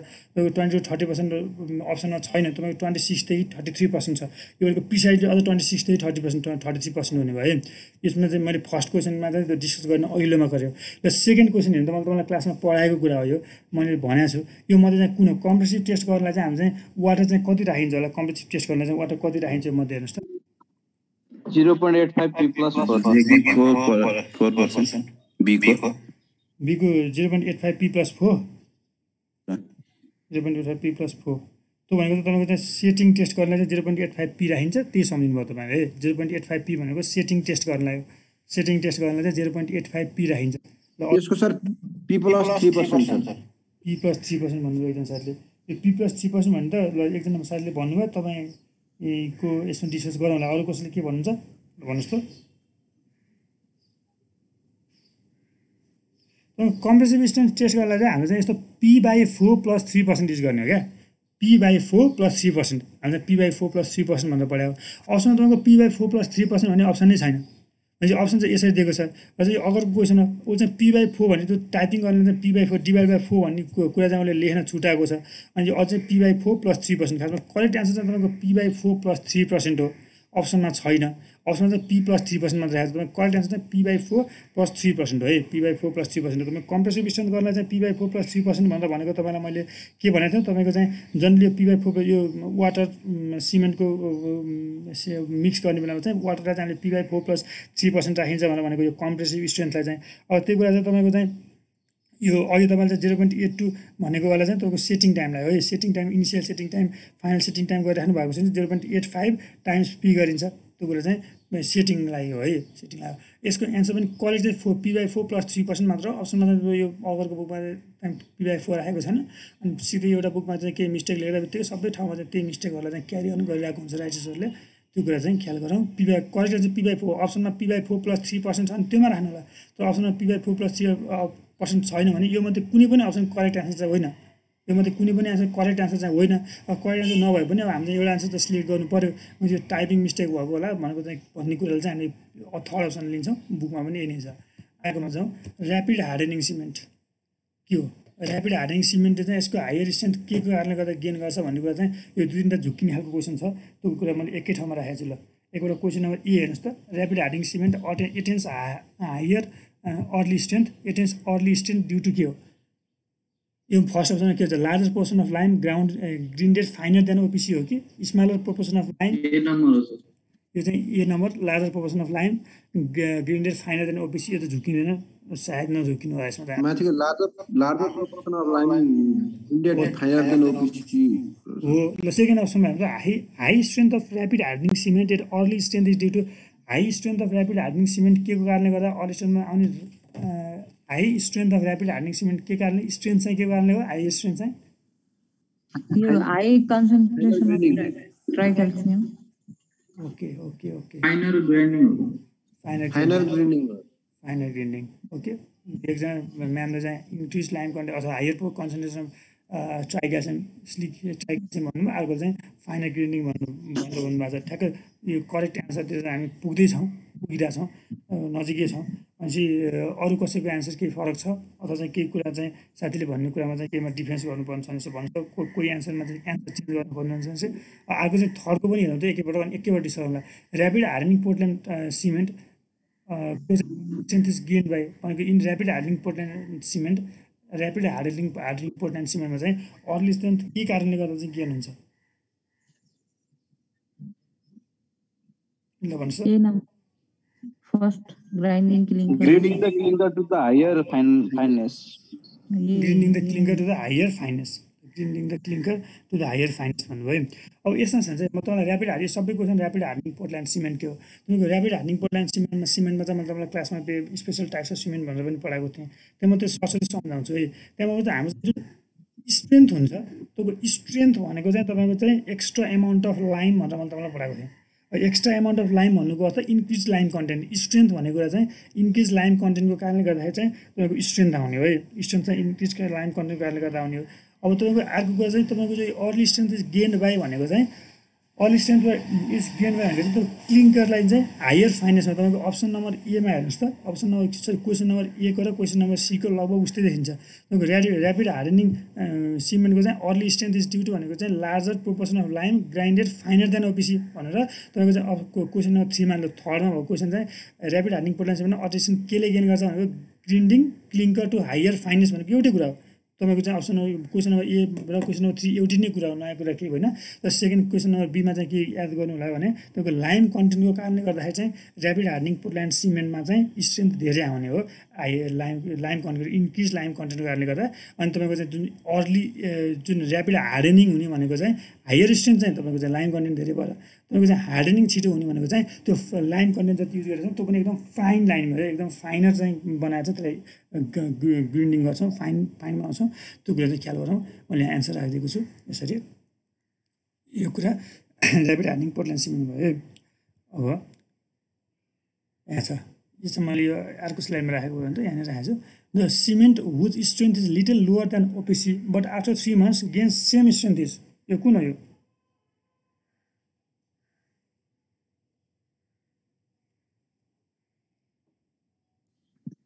पीपीसी लो हिट सिमेन्ट लो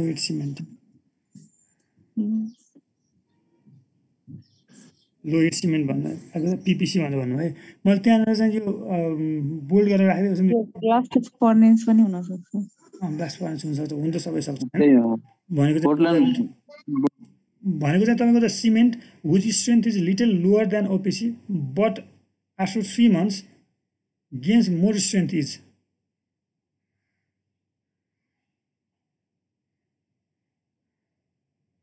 मा चाहिँ कुन होला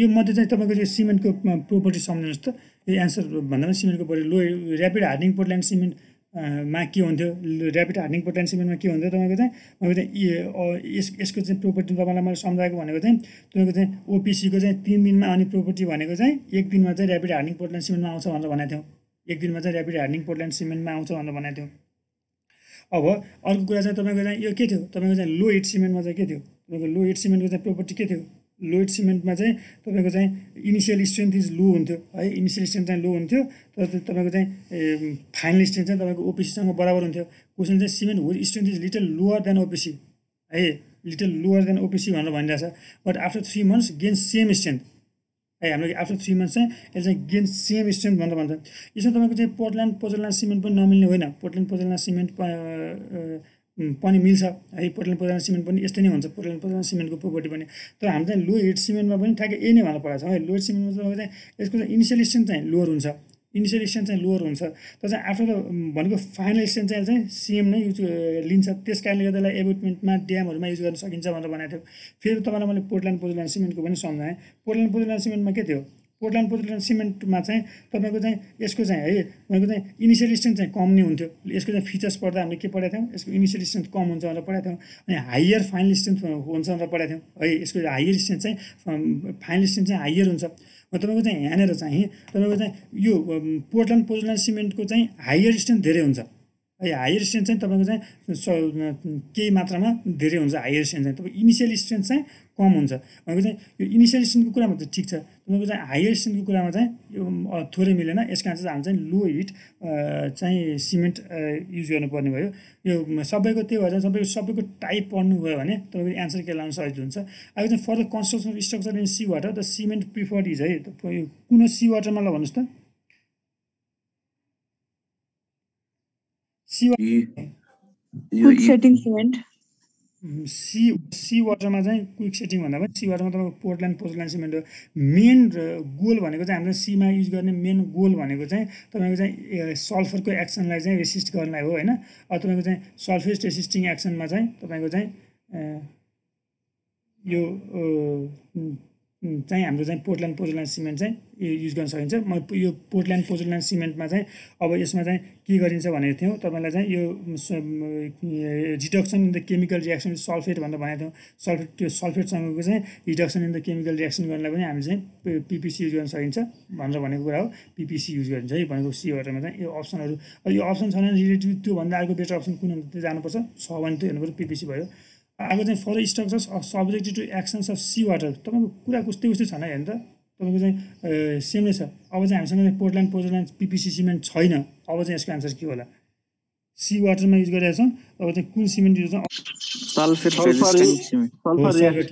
रेसिस्टिङको मेन हाम्रो प्राइमरी चाहिँ तपाईँको चाहिँ अब्जेक्टिभ भनेको सल्फेटलाई रेसिस्ट गर्ने हो क्या तपाईँको सल्फेट रेसिस्ट पिपिसीमा पनि हुन्छ सल्फेट रेसिस्टिङ प्रोपर्टी पिपिसीमा पनि हुन्छ यहाँनिर चाहिँ सल्फेट रेसिस्टिङ सिमेन्टमा पनि त्यही प्रोपर्टी हुनुभयो अर्को चाहिँ तपाईँको चाहिँ पोर्टल्यान्ड पोजोलाना सिमेन्ट पोजेसेस भनेर भनेको चाहिँ 5वटा अप्सन दिँदा बित्तिकै त सिम्पली अल नै हो अगर क्वेसन हो अल हुन्छ है सबै कुरा मैले अस्ति भनेको थिएँ Portland pozzolana cement possess 5वटा option आउँछ नि त त्यो 5वटा अप्सन आउँदै आउँदैन पहिलो कुरा त्यो 5वटा अप्सन त अल नै हुन्छ अर्को चाहिँ त्यो use of pozzolana as compare to OPC पोजोलानाले चाहिँ ओपिसीको कम्पेयरमा के चाहिँ गराउँछ 4वटा मात्रै भन्नुहोस् त मलाई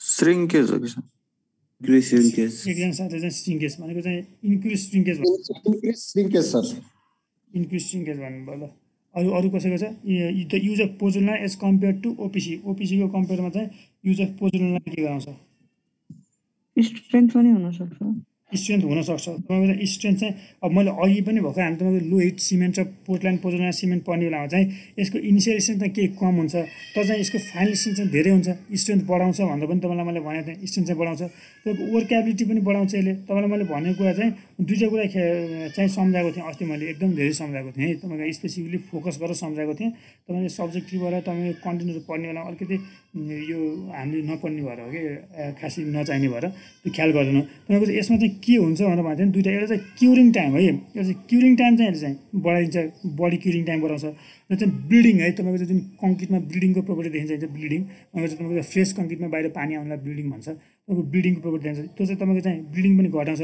त्यो मेन यसको चाहिँ दुईवटा कुरा भनेको चाहिँ तपाईँको चाहिँ एउटा क्युरिङ टाइमलाई बढाउने र इनिसियल स्ट्रेन्थलाई घटाउने है क्युरिङ टाइमलाई बढाउने र इनिसियल स्ट्रेन्थलाई घटाउने बाहेक सबै चाहिँ प्रोपर्टी चाहिँ हाम्रो फेभरमा हुन्छ अरू प्रोपर्टीको तपाईँको स्ट्रेन्थ बढाउने फाइनल स्ट्रेन्थ चाहिँ यसले बढाउँछ तपाईँको वर्कएबिलिटी पनि बढाउँछ तपाईँको रियाक्सन त्यो सल्फरकै रियाक्सन सल्फेटको अघि हामीले जुन सल्फेट रेसिस्टेन्स भनौँ त्यो सल्फेटको चाहिँ रेसिस्टेन्ससँग चाहिँ त्यसले चाहिँ डिल गर्न चाहिँ अलिकति रेसिस्टेन्स बढाउँछ त्यो चाहिँ सबै इम्प्रुभ गर्छ मेन गरेको क्युरिङ टाइम र इनिसियल इनिसियली डेभलप हुने स्ट्रेन्थ चाहिँ थोरै कम हुन्छ र क्युरिङ टाइम पनि तपाईँको चाहिँ बढी हुन्छ त्यो कुरा बाहेक चाहिँ सबै कुरा ऊ हुन्छ तपाईँको रिड्युस वर्कएबिलिटी एन्सर त मिल्ने कुरा भने यसले चाहिँ इन्क्रिज वर्कएबिलिटी हो इन्क्रिज ब्लिडिङ है यो इन्क्रिजेस ब्लिडिङ भनेर भनेको छ यो इन्क्रिजेस ब्लिडिङ पनि होइन रिड्युस ब्लिडिङ हो भनेको ब्लिडिङ पनि घटाउने हो अब इन्क्रिज श्रिङ्केज भनेको छ यो श्रिङ्केजको कुरा पनि इन्क्रिज गर्दैन है इन्क्रिज श्रिङ्केजमा पनि छैन त्यस्तो धेरै गर्दैन अब यसको स्ट्रेन्थ तपाईँको फाइनल स्ट्रेन्थ चाहिँ यसले चाहिँ बढाउँछ यो इन्क्रिज स्ट्रेन्थ हो तपाईँको चाहिँ यो टाइप्स अफ सिमेन्टहरू चाहिँ यो सिम्पल एन्सरहरू चाहिँ ख्याल गर्दाखेरि चाहिँ मेन टाइप्स अफ सिमेन्टहरूको एकवटा सरस्वती पढ्नु भयो भने सजिलो हुन्छ अर्कोमा जाउँ त advantage of adding पोजोलाइट to cement question same नै हो यसमा चाहिँ के लिने भन्ने कुरा होला के होला यसमा मतलब यो क्वेसन सेम नै हो मैले impart greater strength okay impart greater strength है तपाईँ चाहिँ यो कुरा चाहिँ हेर्नु त कति कन्फिडेन्टली भन्नुभयो क्या तपाईँ यो क्वेसनमा चाहिँ तपाईँ इम्पार्ट ग्रेटर स्ट्रेन्थ भन्ने कुरा चाहिँ कन्फिडेन्टली भनिरहनु भयो सेम क्वेसनमा माथिको केही फरक छैन क्वेसनमा माथि तल र माथि केही फरक छैन माथिको क्वेसनमा चाहिँ तपाईँ झुकिराख्नु भएको छ नि त पढ्ने तरिका थोरै तलमाथि भयो कि तपाईँलाई एन्सर आउँछ तर चाहिँ फरक क्वेसनको चाहिँ त्यही एन्सर आउँछ त्यही क्वेसनको चाहिँ आउँदैन तर ठ्याक्कै यो एउटै क्वेसन छ तपाईँको तल चाहिँ इम्पार्ट्स भन्ने शब्द देखेपछि तपाईँ चाहिँ अप्सनमा चाहिँ इम्पार्ट्स आएपछि इम्पार्ट्स लगाउने भन्ने तरिकाले चाहिँ माइन्ड मेकअप बनाइराख्नु भएको छ माथि चाहिँ स्ट्रिङको कुरा चाहिँ त्यसको मेन प्रोपर्टी चाहिँ भोलिराख्नु भएको क्या पढ्नु पऱ्यो है अर्को चाहिँ जाउँदा the cement is used for फर्मवर्क that can be remove earlier and reuse in other areas which save the cost of construction यो कुन हो which cement is use for the फर्मवर्क that can be remove earlier and use in the other areas which save the cost of फर्मवर्क यो कुन होला फर्मवर्कको कस्टको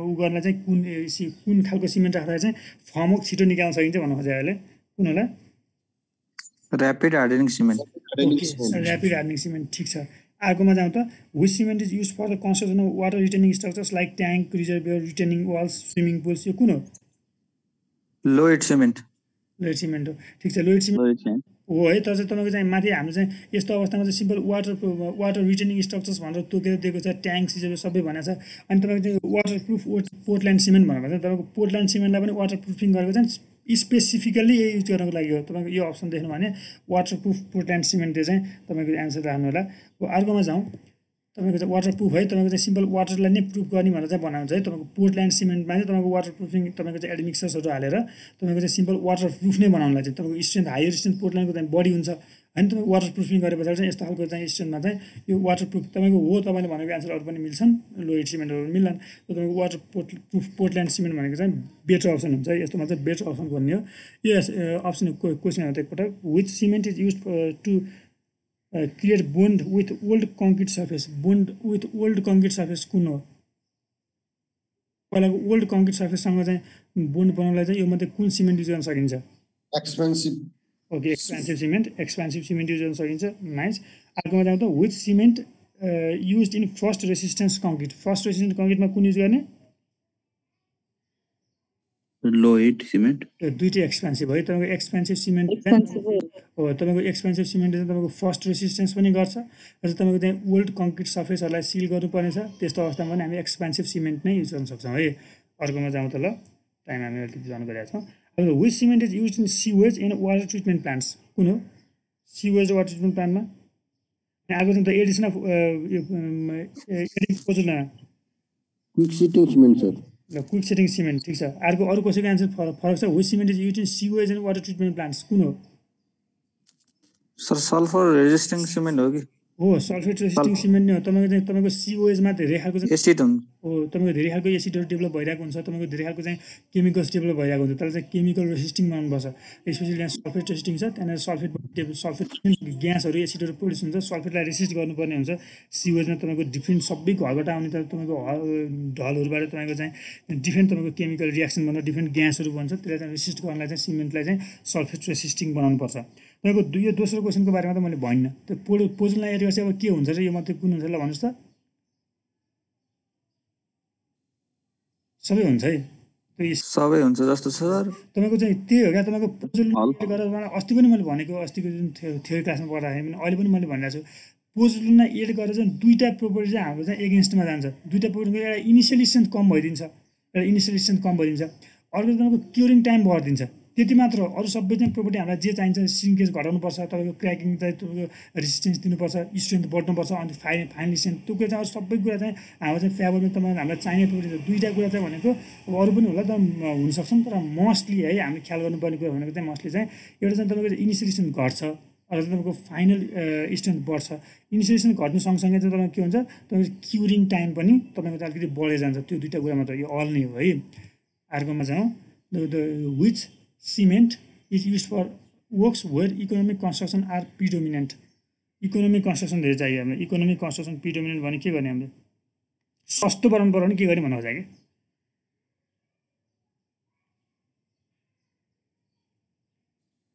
कि blast furnace like cement.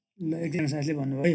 अर्को दोस्रोमा हेर्नुहोस् त, म एकैपल्ट डिस्कस गर्नुलाई, for the construction of thin RCC structures the type of cement to be एभोइडेड is thin RCC है। टिएचआइएन थिन, एकदम पातलो खालको आरसिसी स्ट्रक्चर बनाउनु पर्यो भने यो मध्ये कुन सिमेन्ट युज गर्नु हुँदैन?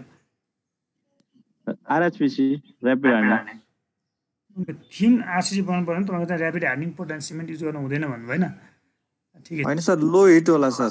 अर्को साथीले लो हिट भन्नुभयो। अब यसमा चाहिँ तपाईँको ब्लास्ट फर्नेस स्ल्याग सिमेन्ट छ, अप्सनमा छ भने ब्लास्ट फर्नेस स्ल्याग सिमेन्टमा चाहिँ तपाईँको चाहिँ फर्नेसबाट आएको चाहिँ जुन तपाईँको स्ल्याग छ त्यसलाई चाहिँ स्ल्यागलाई पनि लिएर हामी सिमेन्ट बनाउने हो। यसको चाहिँ तपाईँको चाहिँ यो बाइन्डिङ प्रोपर्टीहरू अरू डिफ्रेन्ट प्रोपर्टीहरू चाहिँ अलिकति विक हुन्छन्। त्यो गर्दाखेरि चाहिँ तपाईँको चाहिँ यो सस्तो त पर्न जान्छ। इकोनोमिक कन्सिडरेसनको लागि चाहिँ तपाईँको ब्लास्ट फर्नेस स्ल्याग सिमेन्ट सस्तो पर्न जान्छ। सो इकोनोमिक कन्सिडरेसनले चाहिँ तपाईँको चाहिँ मास स्ट्रक्चर्स बनाउँदैछौँ, अब तपाईँको चाहिँ इकोनोमिक कन्सिडरेसन गर्नुपर्छ। ठुलो भोल्युमको चाहिँ धेरै सिमेन्ट चाहिरहेको छ हामीलाई। त्यस्तो अवस्थामा चाहिँ ब्लास्ट फर्नेस स्ल्याग सिमेन्ट इकोनोमिक कन्सिडरेसनमा गर्न सकिन्छ। त्यही कुरा तपाईँको चाहिँ एकदम पातलो खालको चाहिँ स्ट्रक्चर बनाइरहेको छ भनेपछि तपाईँको चाहिँ यो ब्लास्ट फर्नेस स्ल्याग सिमेन्टले त बाइन्ड नै गर्न सक्दैन है। एकदम थिन स्ट्रक्चर्समा त्यसले बाइन्डिङ नै गर्न सक्दैन। जुन हाम्रो सिमेन्टको प्रोपर्टी बाइन्डिङ गर्ने पनि प्रोपर्टी छ, त्यो बाइन्ड नै गर्न सक्दैन। यसमा ब्लास्ट फर्नेस स्ल्याग सिमेन्ट दुईटै आन्सर ब्लास्ट फर्नेस स्ल्याग सिमेन्ट नै हो। मैले सँगसँगै नै राखिरहेको थिएँ। अब हामी अगाडि अर्कोमा जाउँ। Clay and silt content good brick earth must be at least कति हो? 40% हो। 50 होला है। 50 हुन्छ। यस्तै दुईटाको तपाईँको यसरी तपाईँको अर्को तरिकामा सम्झाइदिएँ मैले तपाईँलाई। यसरी चाहिँ तपाईँको यो प्लस यो प्लस यसको कन्टेन्ट चाहिँ मिनिमम कति हुनुपर्छ भनेर सोध्यो भने मोस्टली तपाईँको त्यो 50% हुने गरी चाहिँ राखेको छ अप्सनमा है। यसको आन्सर 50% नै हो। तपाईँको सिलिका इन क्ले मैले यहाँनिर राखिदिएको छु, यसको एन्सर सहित राखेको छु। एकपल्ट एन्सर डिस्कस गरौँ। तपाईँको चाहिँ silica in clay, access of सिलिकाले चाहिँ के गर्छ भनेको तपाईँको क्लेमा चाहिँ त्यो ब्रिकलाई कस्तो बनाउँछ भनेको ब्रिटल एन्ड वेक बनाउँछ। ब्रिटल बनाउँछ। वार्पिङ एन्ड क्रैकिङ हो सर, हैन खास वार्पिङ एन्ड क्रैकिङ हो। होइन, तपाईँको सिलिकाले चाहिँ ब्रिटल नै बनाउँछ। एलुमिनाले होला वार्पिङ एन्ड क्रैकिङ। अस्ति पनि हाम्रो डिस्कसन भएको थियो नि, तपाईँको 35% र 50% देखिरहेको छु, 50देखि 60% देखिरहेको छु भन्ने कुरामा चाहिँ यो धेरै सिलिका हुँदाखेरि चाहिँ हाम्रो सिलिका चाहिँ मेजर कन्स्टिट्युन्ट त हो। त्यो चाहिँ मेजर कन्स्टिट्युन्ट हुँदाहुँदै भने धेरै पर्सेन्टेज अफ सिलिका हुँदाखेरि चाहिँ तपाईँको सिलिका चाहिँ ब्रिकलाई चाहिँ फुट्नेवाला चाहिँ टोक के अरे यो ब्रिटल बनाएर चाहिँ फुट्छ। तपाईँको प्याट्ट फुट्नेवाला भनेको चाहिँ ब्रिटल प्रोपर्टी हो। तपाईँको ब्रिटल बनाउँछ भन्दा अस्ति पनि डिस्कस गर्थ्यौँ। तपाईँको access of cement silica in ब्रिकले चाहिँ तपाईँको चाहिँ ब्रिटल नै बनाउने हो। ब्रिटल नै बनाउने हो। त ब्रिटल छ भने त्यसलाई विक नै छ भनेर भन्नुपर्छ। तपाईँको चाहिँ जुन ब्रिक जुन crack and rap on drying भनेको चाहिँ अल्मिना बढी भइसक्यो। मैले यहाँ लेखिदिएको छु, अल्मिना बढी भइसक्यो। तपाईँको ब्रिक कलर टु येल्लो भनेको चाहिँ म्याग्नेसिया बढी भइसक्यो है। म्याग्नेसिया बढी भइसक्यो। यो कुरा पनि हामी राखिरहेको छ यहाँनिर। यो कुरा डिस्कस गरिसकेको छ हामीले थ्योरी क्लासमा, एमसिक्यूमा पनि हेरौँ भन्ने कुरा भयो। अर्को चाहिँ access of silica in clay causes. र सिलिका इन क्लेको एक्सेस कजेस तपाईँको चाहिँ ब्रिटल नै हो है। तपाईँको ब्रिटल नै हो। अब यो चाहिँ यहाँनिर चाहिँ मेनको चाहिँ ब्रिटल भेटिन्छ भने ब्रिटल खोज्ने, ब्रिटल भेटिँदैन भने बेला अरू यो अरूमध्ये चाहिँ कुन चाहिँ बेटर अप्सन हो भनेर खोज्नु पऱ्यो। ब्रिटलनेस, यसमा पनि access of silica in brick causes brittleness. अब तपाईँको चाहिँ अर्को क्वेसन छ तपाईँको चाहिँ यहाँनिर चाहिँ access of silica in clay causes, same question हो। त्यो चाहिँ अब चाहिँ लसेस अफ कोहेसन हुन्छ यसको। अब चाहिँ तपाईँको चाहिँ यहाँनिर चाहिँ ब्रिटलनेस भन्ने कुरा राखेन यसले है। अरूको अब अरू अप्सन सबै सेम छ, त्यो चाहिँ ब्रिटलनेस भन्ने अप्सन राखेन। अब चाहिँ कुन हेर्नु पऱ्यो हेर्नुहोस् त, कुन होला ल भन्नुहोस् त? यो होला losses of cohesion. Loss of cohesion है। तपाईँको कोहेजिभ प्रोपर्टी लस भयो अरे ब्रिटल हुने न हो। कोहेजिभ जति चाहिँ प्रोपर्टी कोहेजिभ छ त्यो चाहिँ सर्फेस के चाहिँ जस्ट मटेरियल चाहिँ डक्टाइल अथवा चाहिँ प्लास्टिक भनौँ, डक्टाइल भन्दा पनि डक्टाइल हुनसक्छ। त्यो कोहेजन नै लस भएर ब्रिटल हुने है। कोहेजन भनेको एक आपसको चाहिँ एडेसनलाई चाहिँ कोहेजन भन्छ। एक आपसको बिचको चाहिँ बोन्डिङलाई कोहेजन भन्छ। एउटै पार्टिकल्स बिचको चाहिँ यहाँ चाहिँ लस अफ कोहेजन हुन्छ। अब अल्मुनियाको एक्सेसले के हुन्छ त ल भन्नुहोस् त मलाई? अल्मुनियाको एक्सेसले के हुन्छ? Crack and वार्पिङ and drying. ल अर्को good soil good for making brick चाहिँ कुन हो? एलुभियल सर। एलुभियल सर। हामी चाहिँ ब्रिक बनाउनको लागि चाहिँ सिम्पल क्ले सोइल नै भनेर चाहिँ तपाईँको क्ले पनि हामीले एलुभियल सोइलबाट पनि हुनसक्छ। त्यो चाहिँ जस्तो तपाईँको चाहिँ क्ले नै अप्सनमा छ भने हामीले चाहिँ ब्रिक नै क्ले सोइलबाट बनाउँछौँ। क्ले लिनु होला। अरू चाहिँ जस्तै अब यसमा चाहिँ थोरै यो प्रिपरेसनका कुराहरू छन् the process of mixing clay water and other ingredients to make brick is called के भन्छ टेम्परिङ भन्छ टेम्परिङ अर्को तपाईँको चाहिँ mixing clay water and other इन्ग्रेडियन्ट्सलाई tampering भन्यो the process of mixing sand with powder soil to improve quality भनेको स्यान्डलाई simple powder गरेको सोइलसँग mix गर्नलाई के भन्छ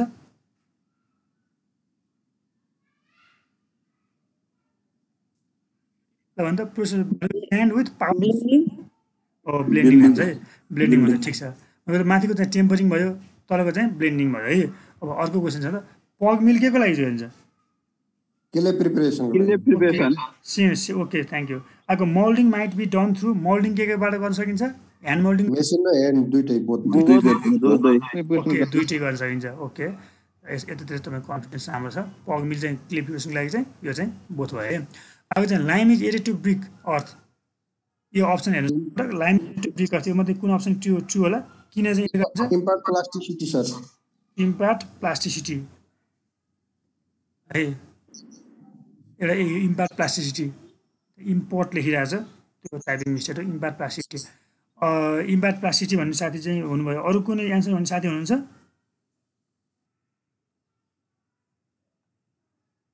प्लास्टिसिटी इम्प्याक्ट गर्नलाई त तपाईँको चाहिँ हामीले लगभग ब्रिक अर्थमा चाहिँ प्लास्टिसिटी त तपाईँको अल्मुनाइल नै गर्छ नि मैले त्यहाँ लेखिरहेको छु त अल्मुनाइल एड गरिन्छ भनेर लेखिरहेको ड्युरेबिलिटी होइन श्रिङ्केज चाहिँ प्रिभेन्ट गर्नलाई श्रिङ्केज प्रिभेन्ट गर्नलाई हो तपाईँको यो प्लास्टिसिटी त तपाईँको चाहिँ एल्युमिनियम नै गरिन्छ नि प्लास्टिक चाहिँ एल्युमिनियम नै गर्छ है तपाईँको चाहिँ श्रिङ्केज प्रिभेन्ट गर्नलाई चाहिँ हामी चाहिँ लाइम युज गर्न सकिन्छ भनेर भन्छ यो BRICS will be dried in कति समयलाई होला यसो अप्सन हेर्दा भन्न सक्नुहुन्छ air for 1 to 3 days not in sun 1 to 3 days not in sun 1 to 3 days not in sun अरू कोही अर्को एन्सर भन्ने कोही नजिकै हुनुहुन्छ एन्सर 1 to 3 होइन 3 to 8 days हो तर सनमा होइन है 3 to 8 days हो तर सनमा चाहिँ नगर्ने अब अर्को क्वेसनहरूमा जाउँ तपाईँको brick are burn at the temperature ब्रिकलाई कति टेम्परेचरमा बर्न गरिन्छ होला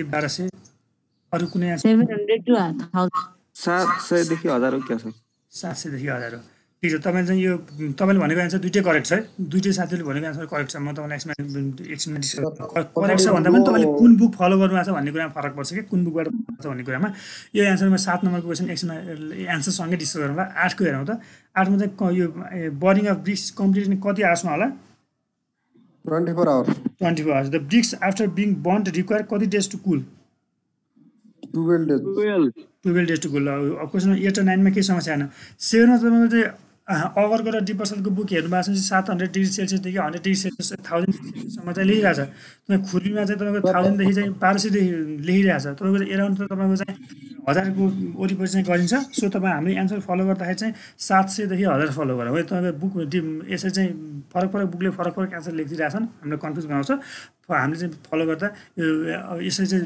दुईवटा इन्डियन डाटामा फरक पऱ्यो भने सकेसम्म नेपाली डाटाको युज गर्दा राम्रो हुन्छ र फरक तपाईँको चाहिँ 700 देखि 1000 नै युज गर्नु यसमा अब अगाडि बढाउँदा maximum percentage of water absorption of first class BRICS should be limited to मैले डिपर्सन तर्फबाट लिएको क्वेसन हो शुड बी लिमिटेड 15% 15% तपाईँको शुड बी लिमिटेड टु भनेर भन्यो भने 20% भन्छ शुड बी लिमिटेड टु भन्यो शुड बी लिमिटेड टु भन्यो भने यो अप्सन चाहिँ ठ्याक्कै यस्तो ल्याङ्ग्वेज डिपर्सन सरको बुकमा मात्र छ है शुड बी लिमिटेड टु भन्ने अप्सन यो उहाँले बनाएको यो त्यस्तो चाहिँ अस्ति मैले तपाईँलाई नेपाली स्ट्यान्डर्ड भनेर नेपाली स्ट्यान्डर्ड भनेर भनेको थिएँ यो शुड बी लिमिटेड टु भने चाहिँ हामी चाहिँ 20 22 र 25 हो है भनेको फर्स्ट क्लासको लागि चाहिँ 20 सेकेन्ड क्लासको लागि चाहिँ 22 र थर्ड क्लासको चाहिँ 25 हो 20 22 र 25 इन्डियन स्ट्यान्डर्ड चाहिँ 20 22 र 25 हो र त्यही कुरा चाहिँ तपाईँको चाहिँ शुड बी लिमिटेड टु भन्ने अप्सनमा चाहिँ यो शुड बी लिमिटेड टु छैन भने चाहिँ तपाईँको चाहिँ छोडिदिनु शुड बी लिमिटेड टु छैन भनेदेखि चाहिँ हामी चाहिँ त्यो 20 22 25 जाउँ शुड बी लिमिटेड टु लेखिरहेको छ त्यो डिप्रेसन सरको क्वेसन हो त्यो डिप्रेसन सरको क्वेसनमा चाहिँ तपाईँको नेपाली स्ट्यान्डर्ड भनेर फरक अलिकति त्योभन्दा कम भ्यालु लिनुभएको छ 20 होइन 20 भन्दा कम 15% लिनु पऱ्यो यसमा है 15% लिनु शुड बी लिमिटेड टु आयो भने सबैमा एक स्टेप कम लिइदिनुहोस् तपाईँको सेकेन्ड क्लास विकमा पनि 22 नलिदिनुहोस् त्यहाँ पनि 20 लिइदिनुहोस् है त्यो थर्ड क्लासको त क्वेसन बनाउनु भएको छैन त्यो कुरा चाहिँ त्यति भयो है शुड बी लिमिटेड टु भन्नु नि त्यसरी ख्याल गर्नु पऱ्यो यो अर्को क्वेसनमा चाहिँ first class big should not absorb more than certain percentage of water after 24 hours water यो चाहिँ कति हुन्छ होला त 20 सर 20% छ। यो त्यो तपाईँको क्वेसन चाहिँ हुन्छ सर यस यो 20% तपाईँको फर्स्ट क्लास ब्रिक भनेपछि तपाईँको 20, 22 र 25 हो क्या। फर्स्टको चाहिँ 20, सेकेन्डको 22, थर्डको 25। त्यो चाहिँ इन्डियन स्ट्यान्डर्ड चाहिँ तपाईँको स्ट्यान्डर्ड नर्म्स नै त्यही हो। त तपाईँको चाहिँ ठ्याक्कै यो सुड बी लिमिटेड टु भन्ने अप्सनमा चाहिँ सुड बी लिमिटेड टु छ भने यो चाहिँ तपाईँको डी प्रसाद सरको बुकको क्वेसन हो। उहाँले चाहिँ तपाईँको नेपाली स्ट्यान्डर्ड भनेर एक स्टेप तल्लो भ्यालु लिनुभएको छ। यो एउटा चाहिँ फर्स्टको चाहिँ 15 भयो, दोस्रोको चाहिँ 20 हुन्छ है। 20 नै हो, 20, 22 र 25 हुन्छ है। अर्कोमा हेरौँ त वाटर एब्जर्प्सन। त्यो वाटर एब्जर्प्सनकै कुराहरू छन्। गुड ब्रिकलाई चाहिँ 25 आवर्समा इमर्सन गर्दा कति हुन्छ भन्ने कुरा छ। तपाईँको चाहिँ यो गुड ब्रिक भनेको फर्स्ट क्लास ब्रिक नै भन्न खोजेको। यो फर्स्ट एन्सरलाई चाहिँ 20% नै राख्दा हुन्छ। 20% हो 20% नै हो। सेकेन्ड क्वेसन हेरौँ त, एकवटा सेकेन्ड क्वेसन हेरौँ त।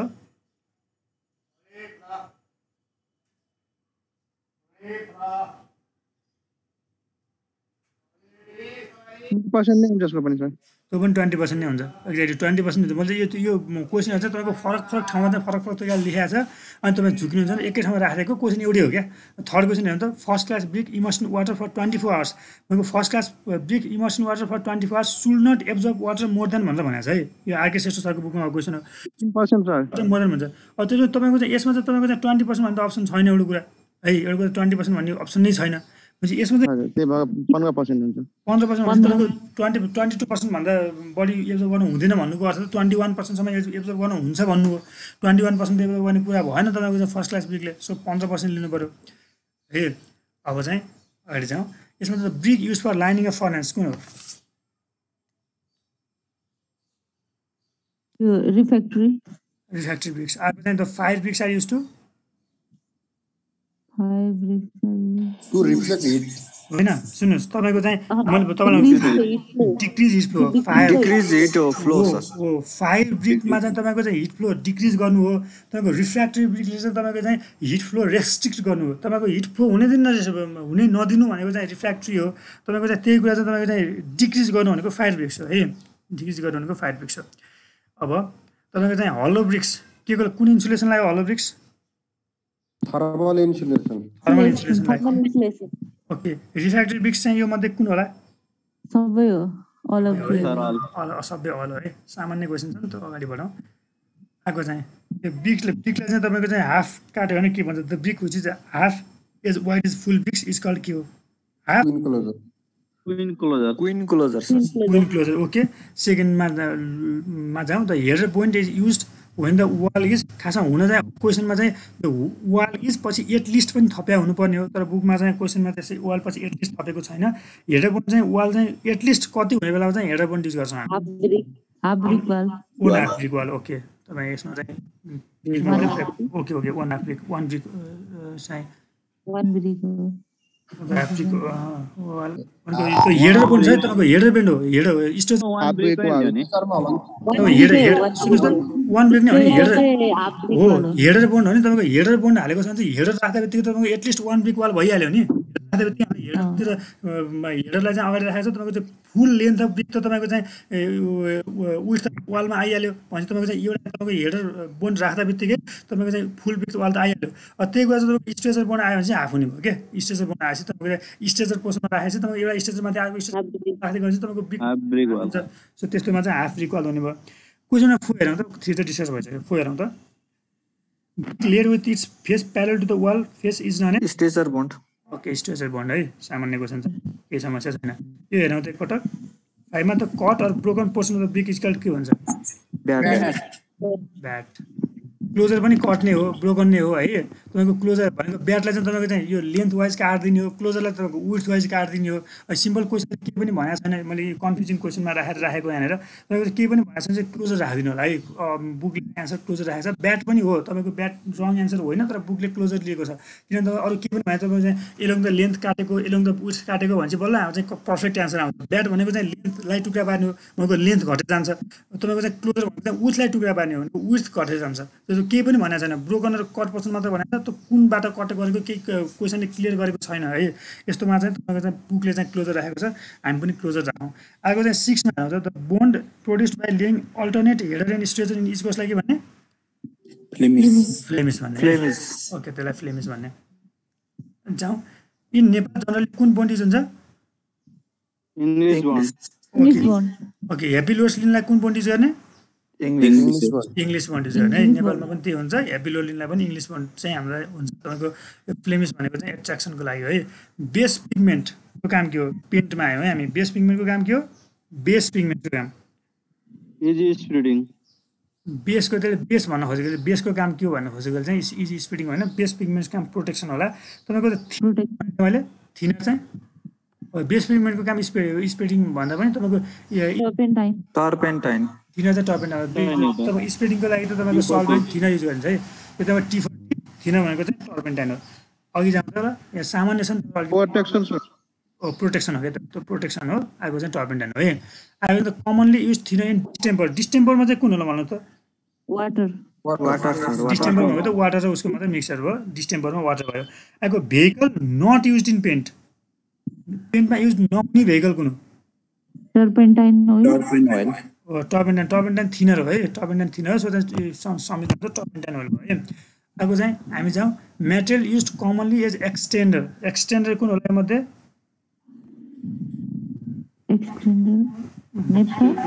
जिप्सम नै हो कमनली युज हुने एक्सटेन्डर जिप्सम नै हो जिप्सम नै हो है अर्को चाहिँ नट युज एज एक्सटेन्डर अब एक्सटेन्डर यो मध्ये चाहिँ कुन चाहिँ लाई चाहिँ हामीले एक्सटेन्डरको रूपमा युज गर्न सकिँदैन जिङ्क वाइट ओके सबै एउटै सोर्समा भनेपछि मैले यसमा डिस्कस गरिनँ अर्को त commonly use drying oil for pant is कुन हो drying oil for pant oil pant drying oil for pant कुन हो ओके एसिटेट अफ लिड है यसको एन्सर तपाईँले जे भन्नुभएको छ त्यही नै हो डिस्कस गरिरहनु पर्छ है अब अघि जाउँ तपाईँको चाहिँ यो तपाईँको यो डुको पेन्ट्स आर भन्ने र डुको पेन्ट्स इज भन्ने यसको फरक एन्सर आउँछ फरक एन्सर तपाईँ चाहिँ के ख्याल गर्ने एउटै क्वेसन एउटै तपाईँको के कुरा छैन तर क्वेसनले तपाईँको डुको इज अ फर्म अफ भनेर सोध्यो भने डिको is the trade name of भनेर सोध्यो भने डिको इज फेमस फर भनेर सोध्यो भने यसरी चाहिँ तपाईँको चाहिँ डुको इज ट्रेड नेम तपाईँको चाहिँ डुको इज द ट्रेड नेम भनेर चाहिँ अगर क्वेसन हो डुको इज द फर्म अफ भनेर साथै रेटीमा अथवा चाहिँ कुरिनमा राखेको छ यसरी राख्यो भने डुको is the form of trade name of डुको is famous for भनेर राख्यो भनेदेखि चाहिँ तपाईँले यस्तो अवस्थामा तपाईँ सेलुलोज पेन्ट राख्नु होला है यो सेलुलोज पेन्ट तपाईँको डुको पेन्ट्स आर मात्र भनेको छ भने छोटो छ भने चाहिँ तपाईँको चाहिँ लामो हुँदा लामो लेख्ने छोटो हुँदा छोटो लेख्ने भनेर सम्झाउँदै मैले विद्यार्थीहरूलाई लामो डुको is the form of डुको is the trade name of डुको is the famous for भन्दा तपाईँको सेलुलोज पेन्टतिर जानु पऱ्यो तपाईँको डुको पेन्ट्स आर एकदम छोटो छ ARR OL OL डुको paints are oil paints है यस्तो भन्छ ओइल पेन्ट्स एउटै कुरा हो यो ट्रेड नेम चाहिँ यिनीहरू चाहिँ सेलुलोज पेन्टहरू चाहिँ यो ट्रेड नेमहरू चाहिँ सेलुलोज पेन्टको रूपमा लिन्छ यो चाहिँ ओइल पेन्ट हो हुन्छ यो चाहिँ यस्तो चाहिँ लिन्छ है यो सम्झिनु पर्ने कुराहरू मैले राखिदिएको अब plastic highly resistance to fire यो मध्ये कुन प्लास्टिक चाहिँ हाइली रेसिस्टेन्स टु फायर हुन्छ होला सरी मैले प्लास्टिक भनेको पेन्ट हो है पेन्ट एल्युमिनियम पेन्ट भन्दा म्याम अस्बेस्टस पेन्ट नै फायरसँग रेसिस्ट हुन्छ अल्युमिनियम पनि हो अल्युमिनियम पनि रेसिस्टिभ नै हो तर अल्युमिनियम भन्दा चाहिँ एस्बेस्टस बढी रेसिस्टिभ हुन्छ सो हामीले एस्बेस्टस सिलेक्ट गरौँ है आएको चाहिँ अटोमोबाइलमा कुन गर्ने ओइल पेन्ट भनेको गाडीमा तेल गाडीमा तेल हाल्ने भनेको अटोमोबाइलमा ओइल पेन्ट सिम्पल चाहिँ अर्कोमा चाहिँ जाउँ तपाईँको चाहिँ थोरै छ अब धेरै अब जस कि 5-10 क्वेसन सकिन्छ रेडिएटर इज पेन्टेड विथ रेडिएटरमा चाहिँ केले पेन्ट गर्नुपर्छ होला यसो ख्याल गर्नुहोस् त ब्रोन्ज पेन्ट ओके ब्रोन्ज नै हो रेडिएटरमा ब्रोन्ज पेन्टले पेन्ट गर्ने अर्को चाहिँ स्टिलमा चाहिँ कुन प्राइमर युज गर्ने तपाईँको स्ट्रक्चरल स्टिल भन्दा बित्तिकै रेड लिड खोज्ने जहाँसुकै एन्सर रेड लिड खोज्ने स्टिलमा चाहिँ तपाईँको रेड लिडै खोज्नुपर्छ रेड चाहियो अर्को चाहिँ prime coat is given to the still works यो के होला स्टिल वर्कमा चाहिँ तपाईँको चाहिँ प्राइम कोट के को चाहिँ प्राइम ओके तपाईँको स्टिल भन्दा बित्तिकै रेड खोज्ने रेड लिड खोज्ने स्टिल भन्दा बित्तिकै रेड लिड खोज्ने तपाईँको सक्यो अर्को त प्राइम कोट गिभन टु मैले त्यही एउटै क्वेसन दुई ठाउँमा राखेँ क्या एउटै क्वेसन दुई ठाउँमा राखेको हो तर चाहिँ एन्सर सेम नै हो है उहाँको चाहिँ खासमा चाहिँ के गर्नुपर्छ माथि चाहिँ रेड लिड भनेको छ तर चाहिँ लिड पेन्ट भनेको छ है माथि चाहिँ लिन्सिड ओइल र रेड लिड भनेको छ तर चाहिँ व्हाइट लिड र लिड पेन्ट भनेको छ त्यो भने चाहिँ स्टिल वर्क आयो भने चाहिँ तपाईँको रेड लिडहरू खोज्नु अक्साइड अफ आइरन पेन्ट होला secondly oxide of iron pant हो नि म्याम यदि एन्सर तपाईँको व्हाइट लिड र लिड पेन्ट नै हो आइरन पेन्टको अक्साइड लिड भने तपाईँको स्टिल वर्कमा लिड नै खोज्नु तपाईँले स्टिल वर्कमा चाहिँ तपाईँको चाहिँ यो प्राइम कोड पनि माथिको एन्सर तर एन्सर एउटै त हो नि प्राइम कोड एउटै क्वेसन नै एउटै हो फरक एन्सर नगरौँ होइन क्वेसन नै एउटै हो माथि डिफ्रेन्ट बुकमा एन्सरको फर्म फरक राखेको हो ल्याकर के हो कुन भर्निस हो ल्याकर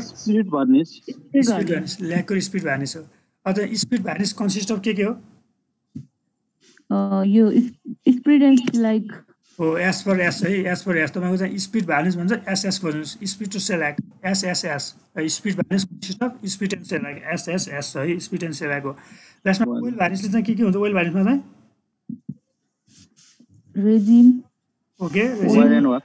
ओइल वर्क्स तपाईँको भ्यानिस भनेपछि रेजिन त हुनैपर्छ भ्यानिस भनेपछि रेजिन त हुनैपर्छ तपाईँको फर्स्टमा छ रेजिन खोज्नु होला रेजिन सबै अप्सनमा छ डीमा बाहेक सबैमा छ ओइल भनिरहेको छ ओइल पनि हुनु पऱ्यो रेजिन र ओइल हुनु पऱ्यो अनि तपाईँको चाहिँ एन्सर बी र सीमा चाहिँ हुनुभयो तपाईँको रेजिन ओइल र वाक्स छ तपाईँको चाहिँ यहाँनिर चाहिँ यो अप्सनमा चाहिँ यस्तो चाहिँ ओइल वाक्स र रेजिन यो सायद अप्सन मिस्टेक राखेको होला यहाँनिर तपाईँको अप्सनमा चाहिँ ओइल वाक्स रेजिन पनि यसरी लेखेको छ ओइल एन्ड वाक्स लेख्नु खोजेको थियो तपाईँको ओइल वाक्स रेजिन भनेको रेजिन ओइल र वाक्स भनेको एउटै अप्सन हो तपाईँको सी र डीमा हेरेको अप्सन एउटै छ त्यो पनि धेरै रेजिन हुन्छ यस्तै आयो भने पनि मोस्टली चाहिँ रेजिन युज हुन्छ सो मस्ट सुरुमा यसरी चाहिँ कुन कन्सिडर गर्छ भन्नुको अप्सन पनि अप्सनमा चाहिँ जुन सिरियली दिएको हुन्छ त्यो एकदम धेरै गुण हो त्यसपछि धेरै गुण त्यसपछि धेरै गुण भनेको चाहिँ मोस्ट तपाईँको 50% रेजिन होला 30% ओइल होला 20% वाक्स होला यसरी चाहिँ सिरियली दिएको हुन्छ रेजिन ओइल एन्ड वाक्स भयो त्यो कुरा चाहिँ अब which of the following are true for bitumen following are true for bitumen यो के हो लिक्विड पेट्रोलियम बिटुमिन हो कि अस्फाल्ट बिटुमिन हो कि सोलिड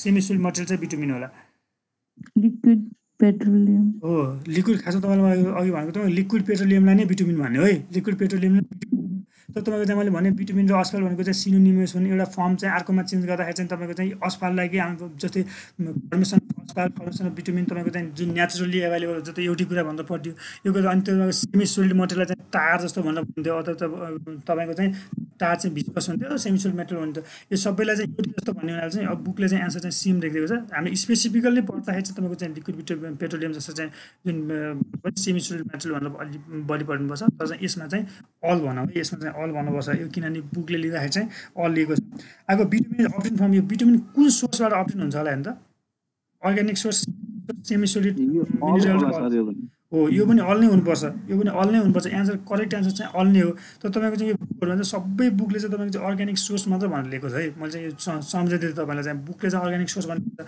तपाईँको चाहिँ भर्खर तपाईँलाई चाहिँ आजकै क्लासमा चाहिँ तपाईँको थ्योरीमा पढाएको बिटुमिनलाई चाहिँ हामीले सिन्थेटिक पनि गर्न सकिन्छ बिटुमिन भनेको तपाईँको चाहिँ त्यो जुन के छ डिस्टिलेसन अफ क्रुड ओइल गरेर पनि हामीले चाहिँ सिन्थेटिक सोर्सबाट पनि हामीले बिटुमिन निकाल्न सकिन्छ तर चाहिँ उसले चाहिँ अर्ग्यानिक सोर्स भनेर चाहिँ राखेको छ यो बिटुमिनलाई चाहिँ आइएसआई अनुसार चाहिँ 10 ग्रेडमा क्लासिफाई गरेको छ यो कुरा मैले अघि तपाईँलाई भनेको थिइनँ 10 ग्रेडमा गरेको छ पेनिट्रेसन अनुसार चाहिँ डिफ्रेन्ट ग्रेडमा क्लासिफाई गरेको छ त्यो हामी सिम्पल पर्न 10वटा ग्रेडमा चाहिँ तपाईँले चाहिँ बिटुमिनलाई चाहिँ क्लासिफाई गरेको छ यो कुरा चाहिँ मैले सम्झाइदिएको एन्सर चाहिँ तपाईँको नमिनी कुरा 1 र 2 मा सब 10 ग्रेड भनेको भिजी 10 भिजी 30 वाला त हैन भिजी 40 वाला हजुर हजुर 10 ग्रेड छ नि सर यो बिटुमिन्सको हजुर हजुर अनि भिजी 10 भिजी 30 वाला त हैन त्यो भिजी 10 भिजी 30 वाला भन्दा पनि तपाईँको चाहिँ 80/100 70 अनि तपाईँको चाहिँ 60/80 यसरी चाहिँ तपाईँको चाहिँ डिभाइड गरेर हुन्छ नि त्यो तपाईँ 80/100 रन बिटुमिन त्यो भने हो कि तपाईँ 80/100 भनेको तपाईँको पेनिट्रेसन ग्रेड चाहिँ तपाईँको 88 मिलिमिटरदेखि चाहिँ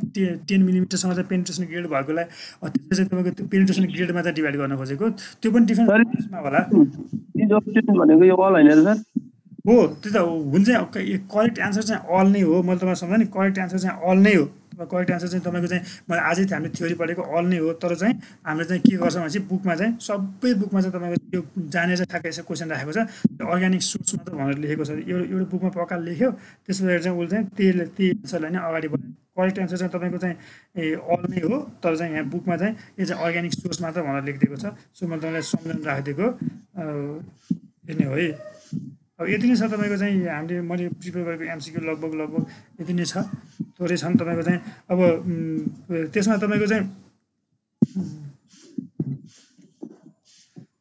डिफ्रेन्ट ग्रेड्स अफ तपाईँको चाहिँ बिटुमिनमा अब पेनिट्रेसन ग्रेडमा पनि भयो तपाईँले भनेको भिजी 10 भिजी 30 पनि त डिफ्रेन्ट ग्रेड्स अफ बिटुमिनमा 10 ग्रेड्स पनि पर्छ कुरा त्यही छ है अब प्लास्टिक बिटुमिन चाहिँ के को लागि युज गरिन्छ होला यसो हेर्नुहोस् त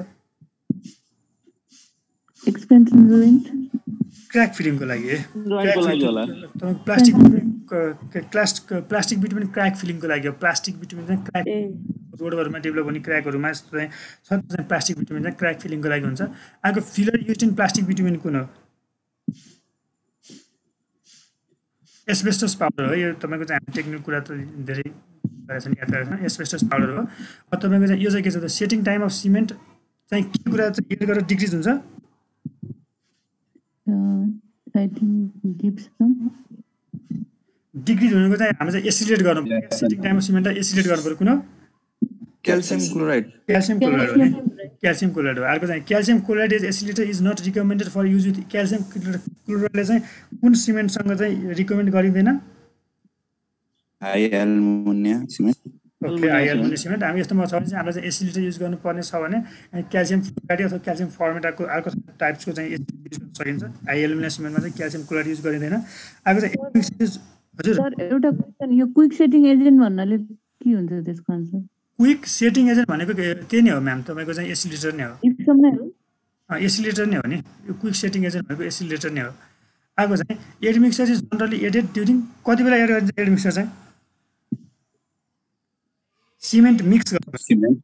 cement Mixing of mix mixing of सिमेन्टमा last slide हाम्रो यति हेरौँ द एसिलेटर सर्टन्स अल एक्सपेक्ट यो फर्स्ट लाइनको चाहिँ क्वेसन हो त्यसपछि तलको चाहिँ अप्सन हो मैले हानेर यस्तो राखेको छु एसिलेटर सर्टन्स अल एक्सपेक्ट एसिलेटरले यो बाहेक चाहिँ यो Period of removal of the framework भन्ने period of removal of the framework यसले चाहिँ period of removal of the फ्रेमवर्कलाई चाहिँ घटाउँदैन भन्नु मैले अरू कसैको चाहिँ फरक केही एन्सर छ हेर्नुहोस् त तपाईँको सुन्नुहोस् त तपाईँको सेटिङ टाइम घटाउनु भनेको तपाईँको रिमुभल अफ फ्रेमवर्कको पिरियड घटाउनु होइन र तपाईँको जति छिटो सेट हुन्छ हामीले फर्मवर्क त त्यति नै छिटो निकालिदिने हो सेटिङ टाइम र रिमुभल अफ फ्रेमवर्क Strength हो क्या सर strength? हो स्ट्रेन्थ हो है मैले एन्सर खोजिरहेको थिएँ स्ट्रेन्थ हो मैले चाहिँ जस कन्फ्युज भएको साथीलाई चाहिँ बुझाइदिएको period of removal of frame भनेको त सेटिङ टाइम नै हो नि जति छिटो सेटिङ हुन्छ त्यति नै तपाईँको चाहिँ हामीले रिमुभ गर्न सकिन्छ फ्रेमवर्कलाई चाहिँ फर्मवर्कलाई चाहिँ अर्को चाहिँ retard decrease the following expect यो मध्ये चाहिँ कुन कुरा चाहिँ घटाउँदैन यसले रिटार्डरले चाहिँ यो मध्ये कुन कुरा घटाउँदैन है water cement ratio water cement ratio भन्दा पनि तपाईँको चाहिँ हामीले चाहिँ रिटार्डर तपाईँको चाहिँ एसिलेटर एड गर्दै जाँदा मेन कुरा ख्याल गर्नुपर्ने कुरा भनेको चाहिँ हामीले काम गर्ने strength होला rate of the development of the strength नै होला रेट अफ डेभलपमेन्ट सुन्नुहोस् है rate of development of strength घटेर के हुँदैन तपाईँको रेट अफ डेभलपमेन्ट घटेर चाहिँ तपाईँको हाम्रो के समस्या हुँदैन तर अल्टिमेटली आउने हाम्रो स्ट्रेन्थ सेम हुनु पऱ्यो क्या स्ट्रेन्थ सेम हुनु पऱ्यो र हामीले काम गर्नको लागि चाहिँ वर्केबल हुनु पऱ्यो एउटा चाहिँ वर्केबल हुनु पऱ्यो आगो स्ट्रेन्थ हुनु पऱ्यो हामी चाहिँ एउटा के पर्पजको लागि रिटार्डर युज गरिरहेको छौँ हामी अथवा एसिलेटर युज गरिरहेको छौँ हामीले चाहिँ सेटिङ टाइम घटाउन बढाउने यसो चाहिँ हामी चाहिँ different types of admixture use गरिरहेको छौँ भने ख्याल गर्नुपर्ने कुरा के हो त्यसले चाहिँ तपाईँको चाहिँ वर्केबिलिटी चाहिँ तपाईँको चाहिँ चेन्ज गर्नु हुँदैन वर्केबिलिटी चाहिँ जस्तै हामीले वर्केबिलिटी नै बढाउनको लागि छुट्टै एडमिक्सर युज गर्छौँ त्यो छुट्टै कुरा भयो यसले चाहिँ वर्केबिलिटी घटाउनु हुँदैन रिटार्डरले तपाईँको चाहिँ एसिलेटरले तपाईँको चाहिँ वर्केबिलिटी घटाउनु हुँदैन एउटा कुरा अर्को स्ट्रेन्थ त तपाईँको चाहिँ घट्नु हुँदै हुँदैन तपाईँको स्ट्रेन्थ घट्यो भने तपाईँको एडमिक्सरको चाहिँ तपाईँको चाहिँ त्यो उनी भएन तपाईँको नेगेटिभ प्रोपर्टी देखायो त्यसले भएन अर्को चाहिँ एडमिक्सर्स यो के हो भने त एडमिक्सरको चाहिँ तपाईँ सबै डिफ्रेन्ट कुन जुनसुकै टाइपको एडमिक्सर हुनसक्छ चाहिँ एडमिक्सरले जे पनि गर्न सक्छ अल हो यति क्वेसन राखेको छु तपाईँको यहाँनिर चाहिँ तपाईँको चाहिँ यो लगभग एराउन्ड 125 126 भन्दा प्लस क्वेसन छ आज गरेको क्वेसनमा चाहिँ अब मोस्टली चाहिँ मैले ट्राई गरेको चाहिँ यो एन्सर फरक भएको एन्सर कन्फ्युजिङ भएको क्वेसन चाहिँ कलेक्ट गर्न चाहिँ कलेक्ट गरेको हो है अब तपाईँले आफ्नो गर्ने यो छुट्टै मैले स्लाइडमा राखेको छु पहिला जस्तो चाहिँ वर्ड फाइल बनाएको थिएँ यो स्लाइडमा छ तपाईँलाई म यो स्लाइड र मैले बनाएको यो मैले जस्ट मोस्टली बनाएको ल पियुष सरको एउटै लगभग उस थियो तपाईँको पियुष सरले बनाएको स्लाइडमा चाहिँ यो जुन 4th लेभलको पनि रहेछ र चाहिँ जो 6th 7th लेभल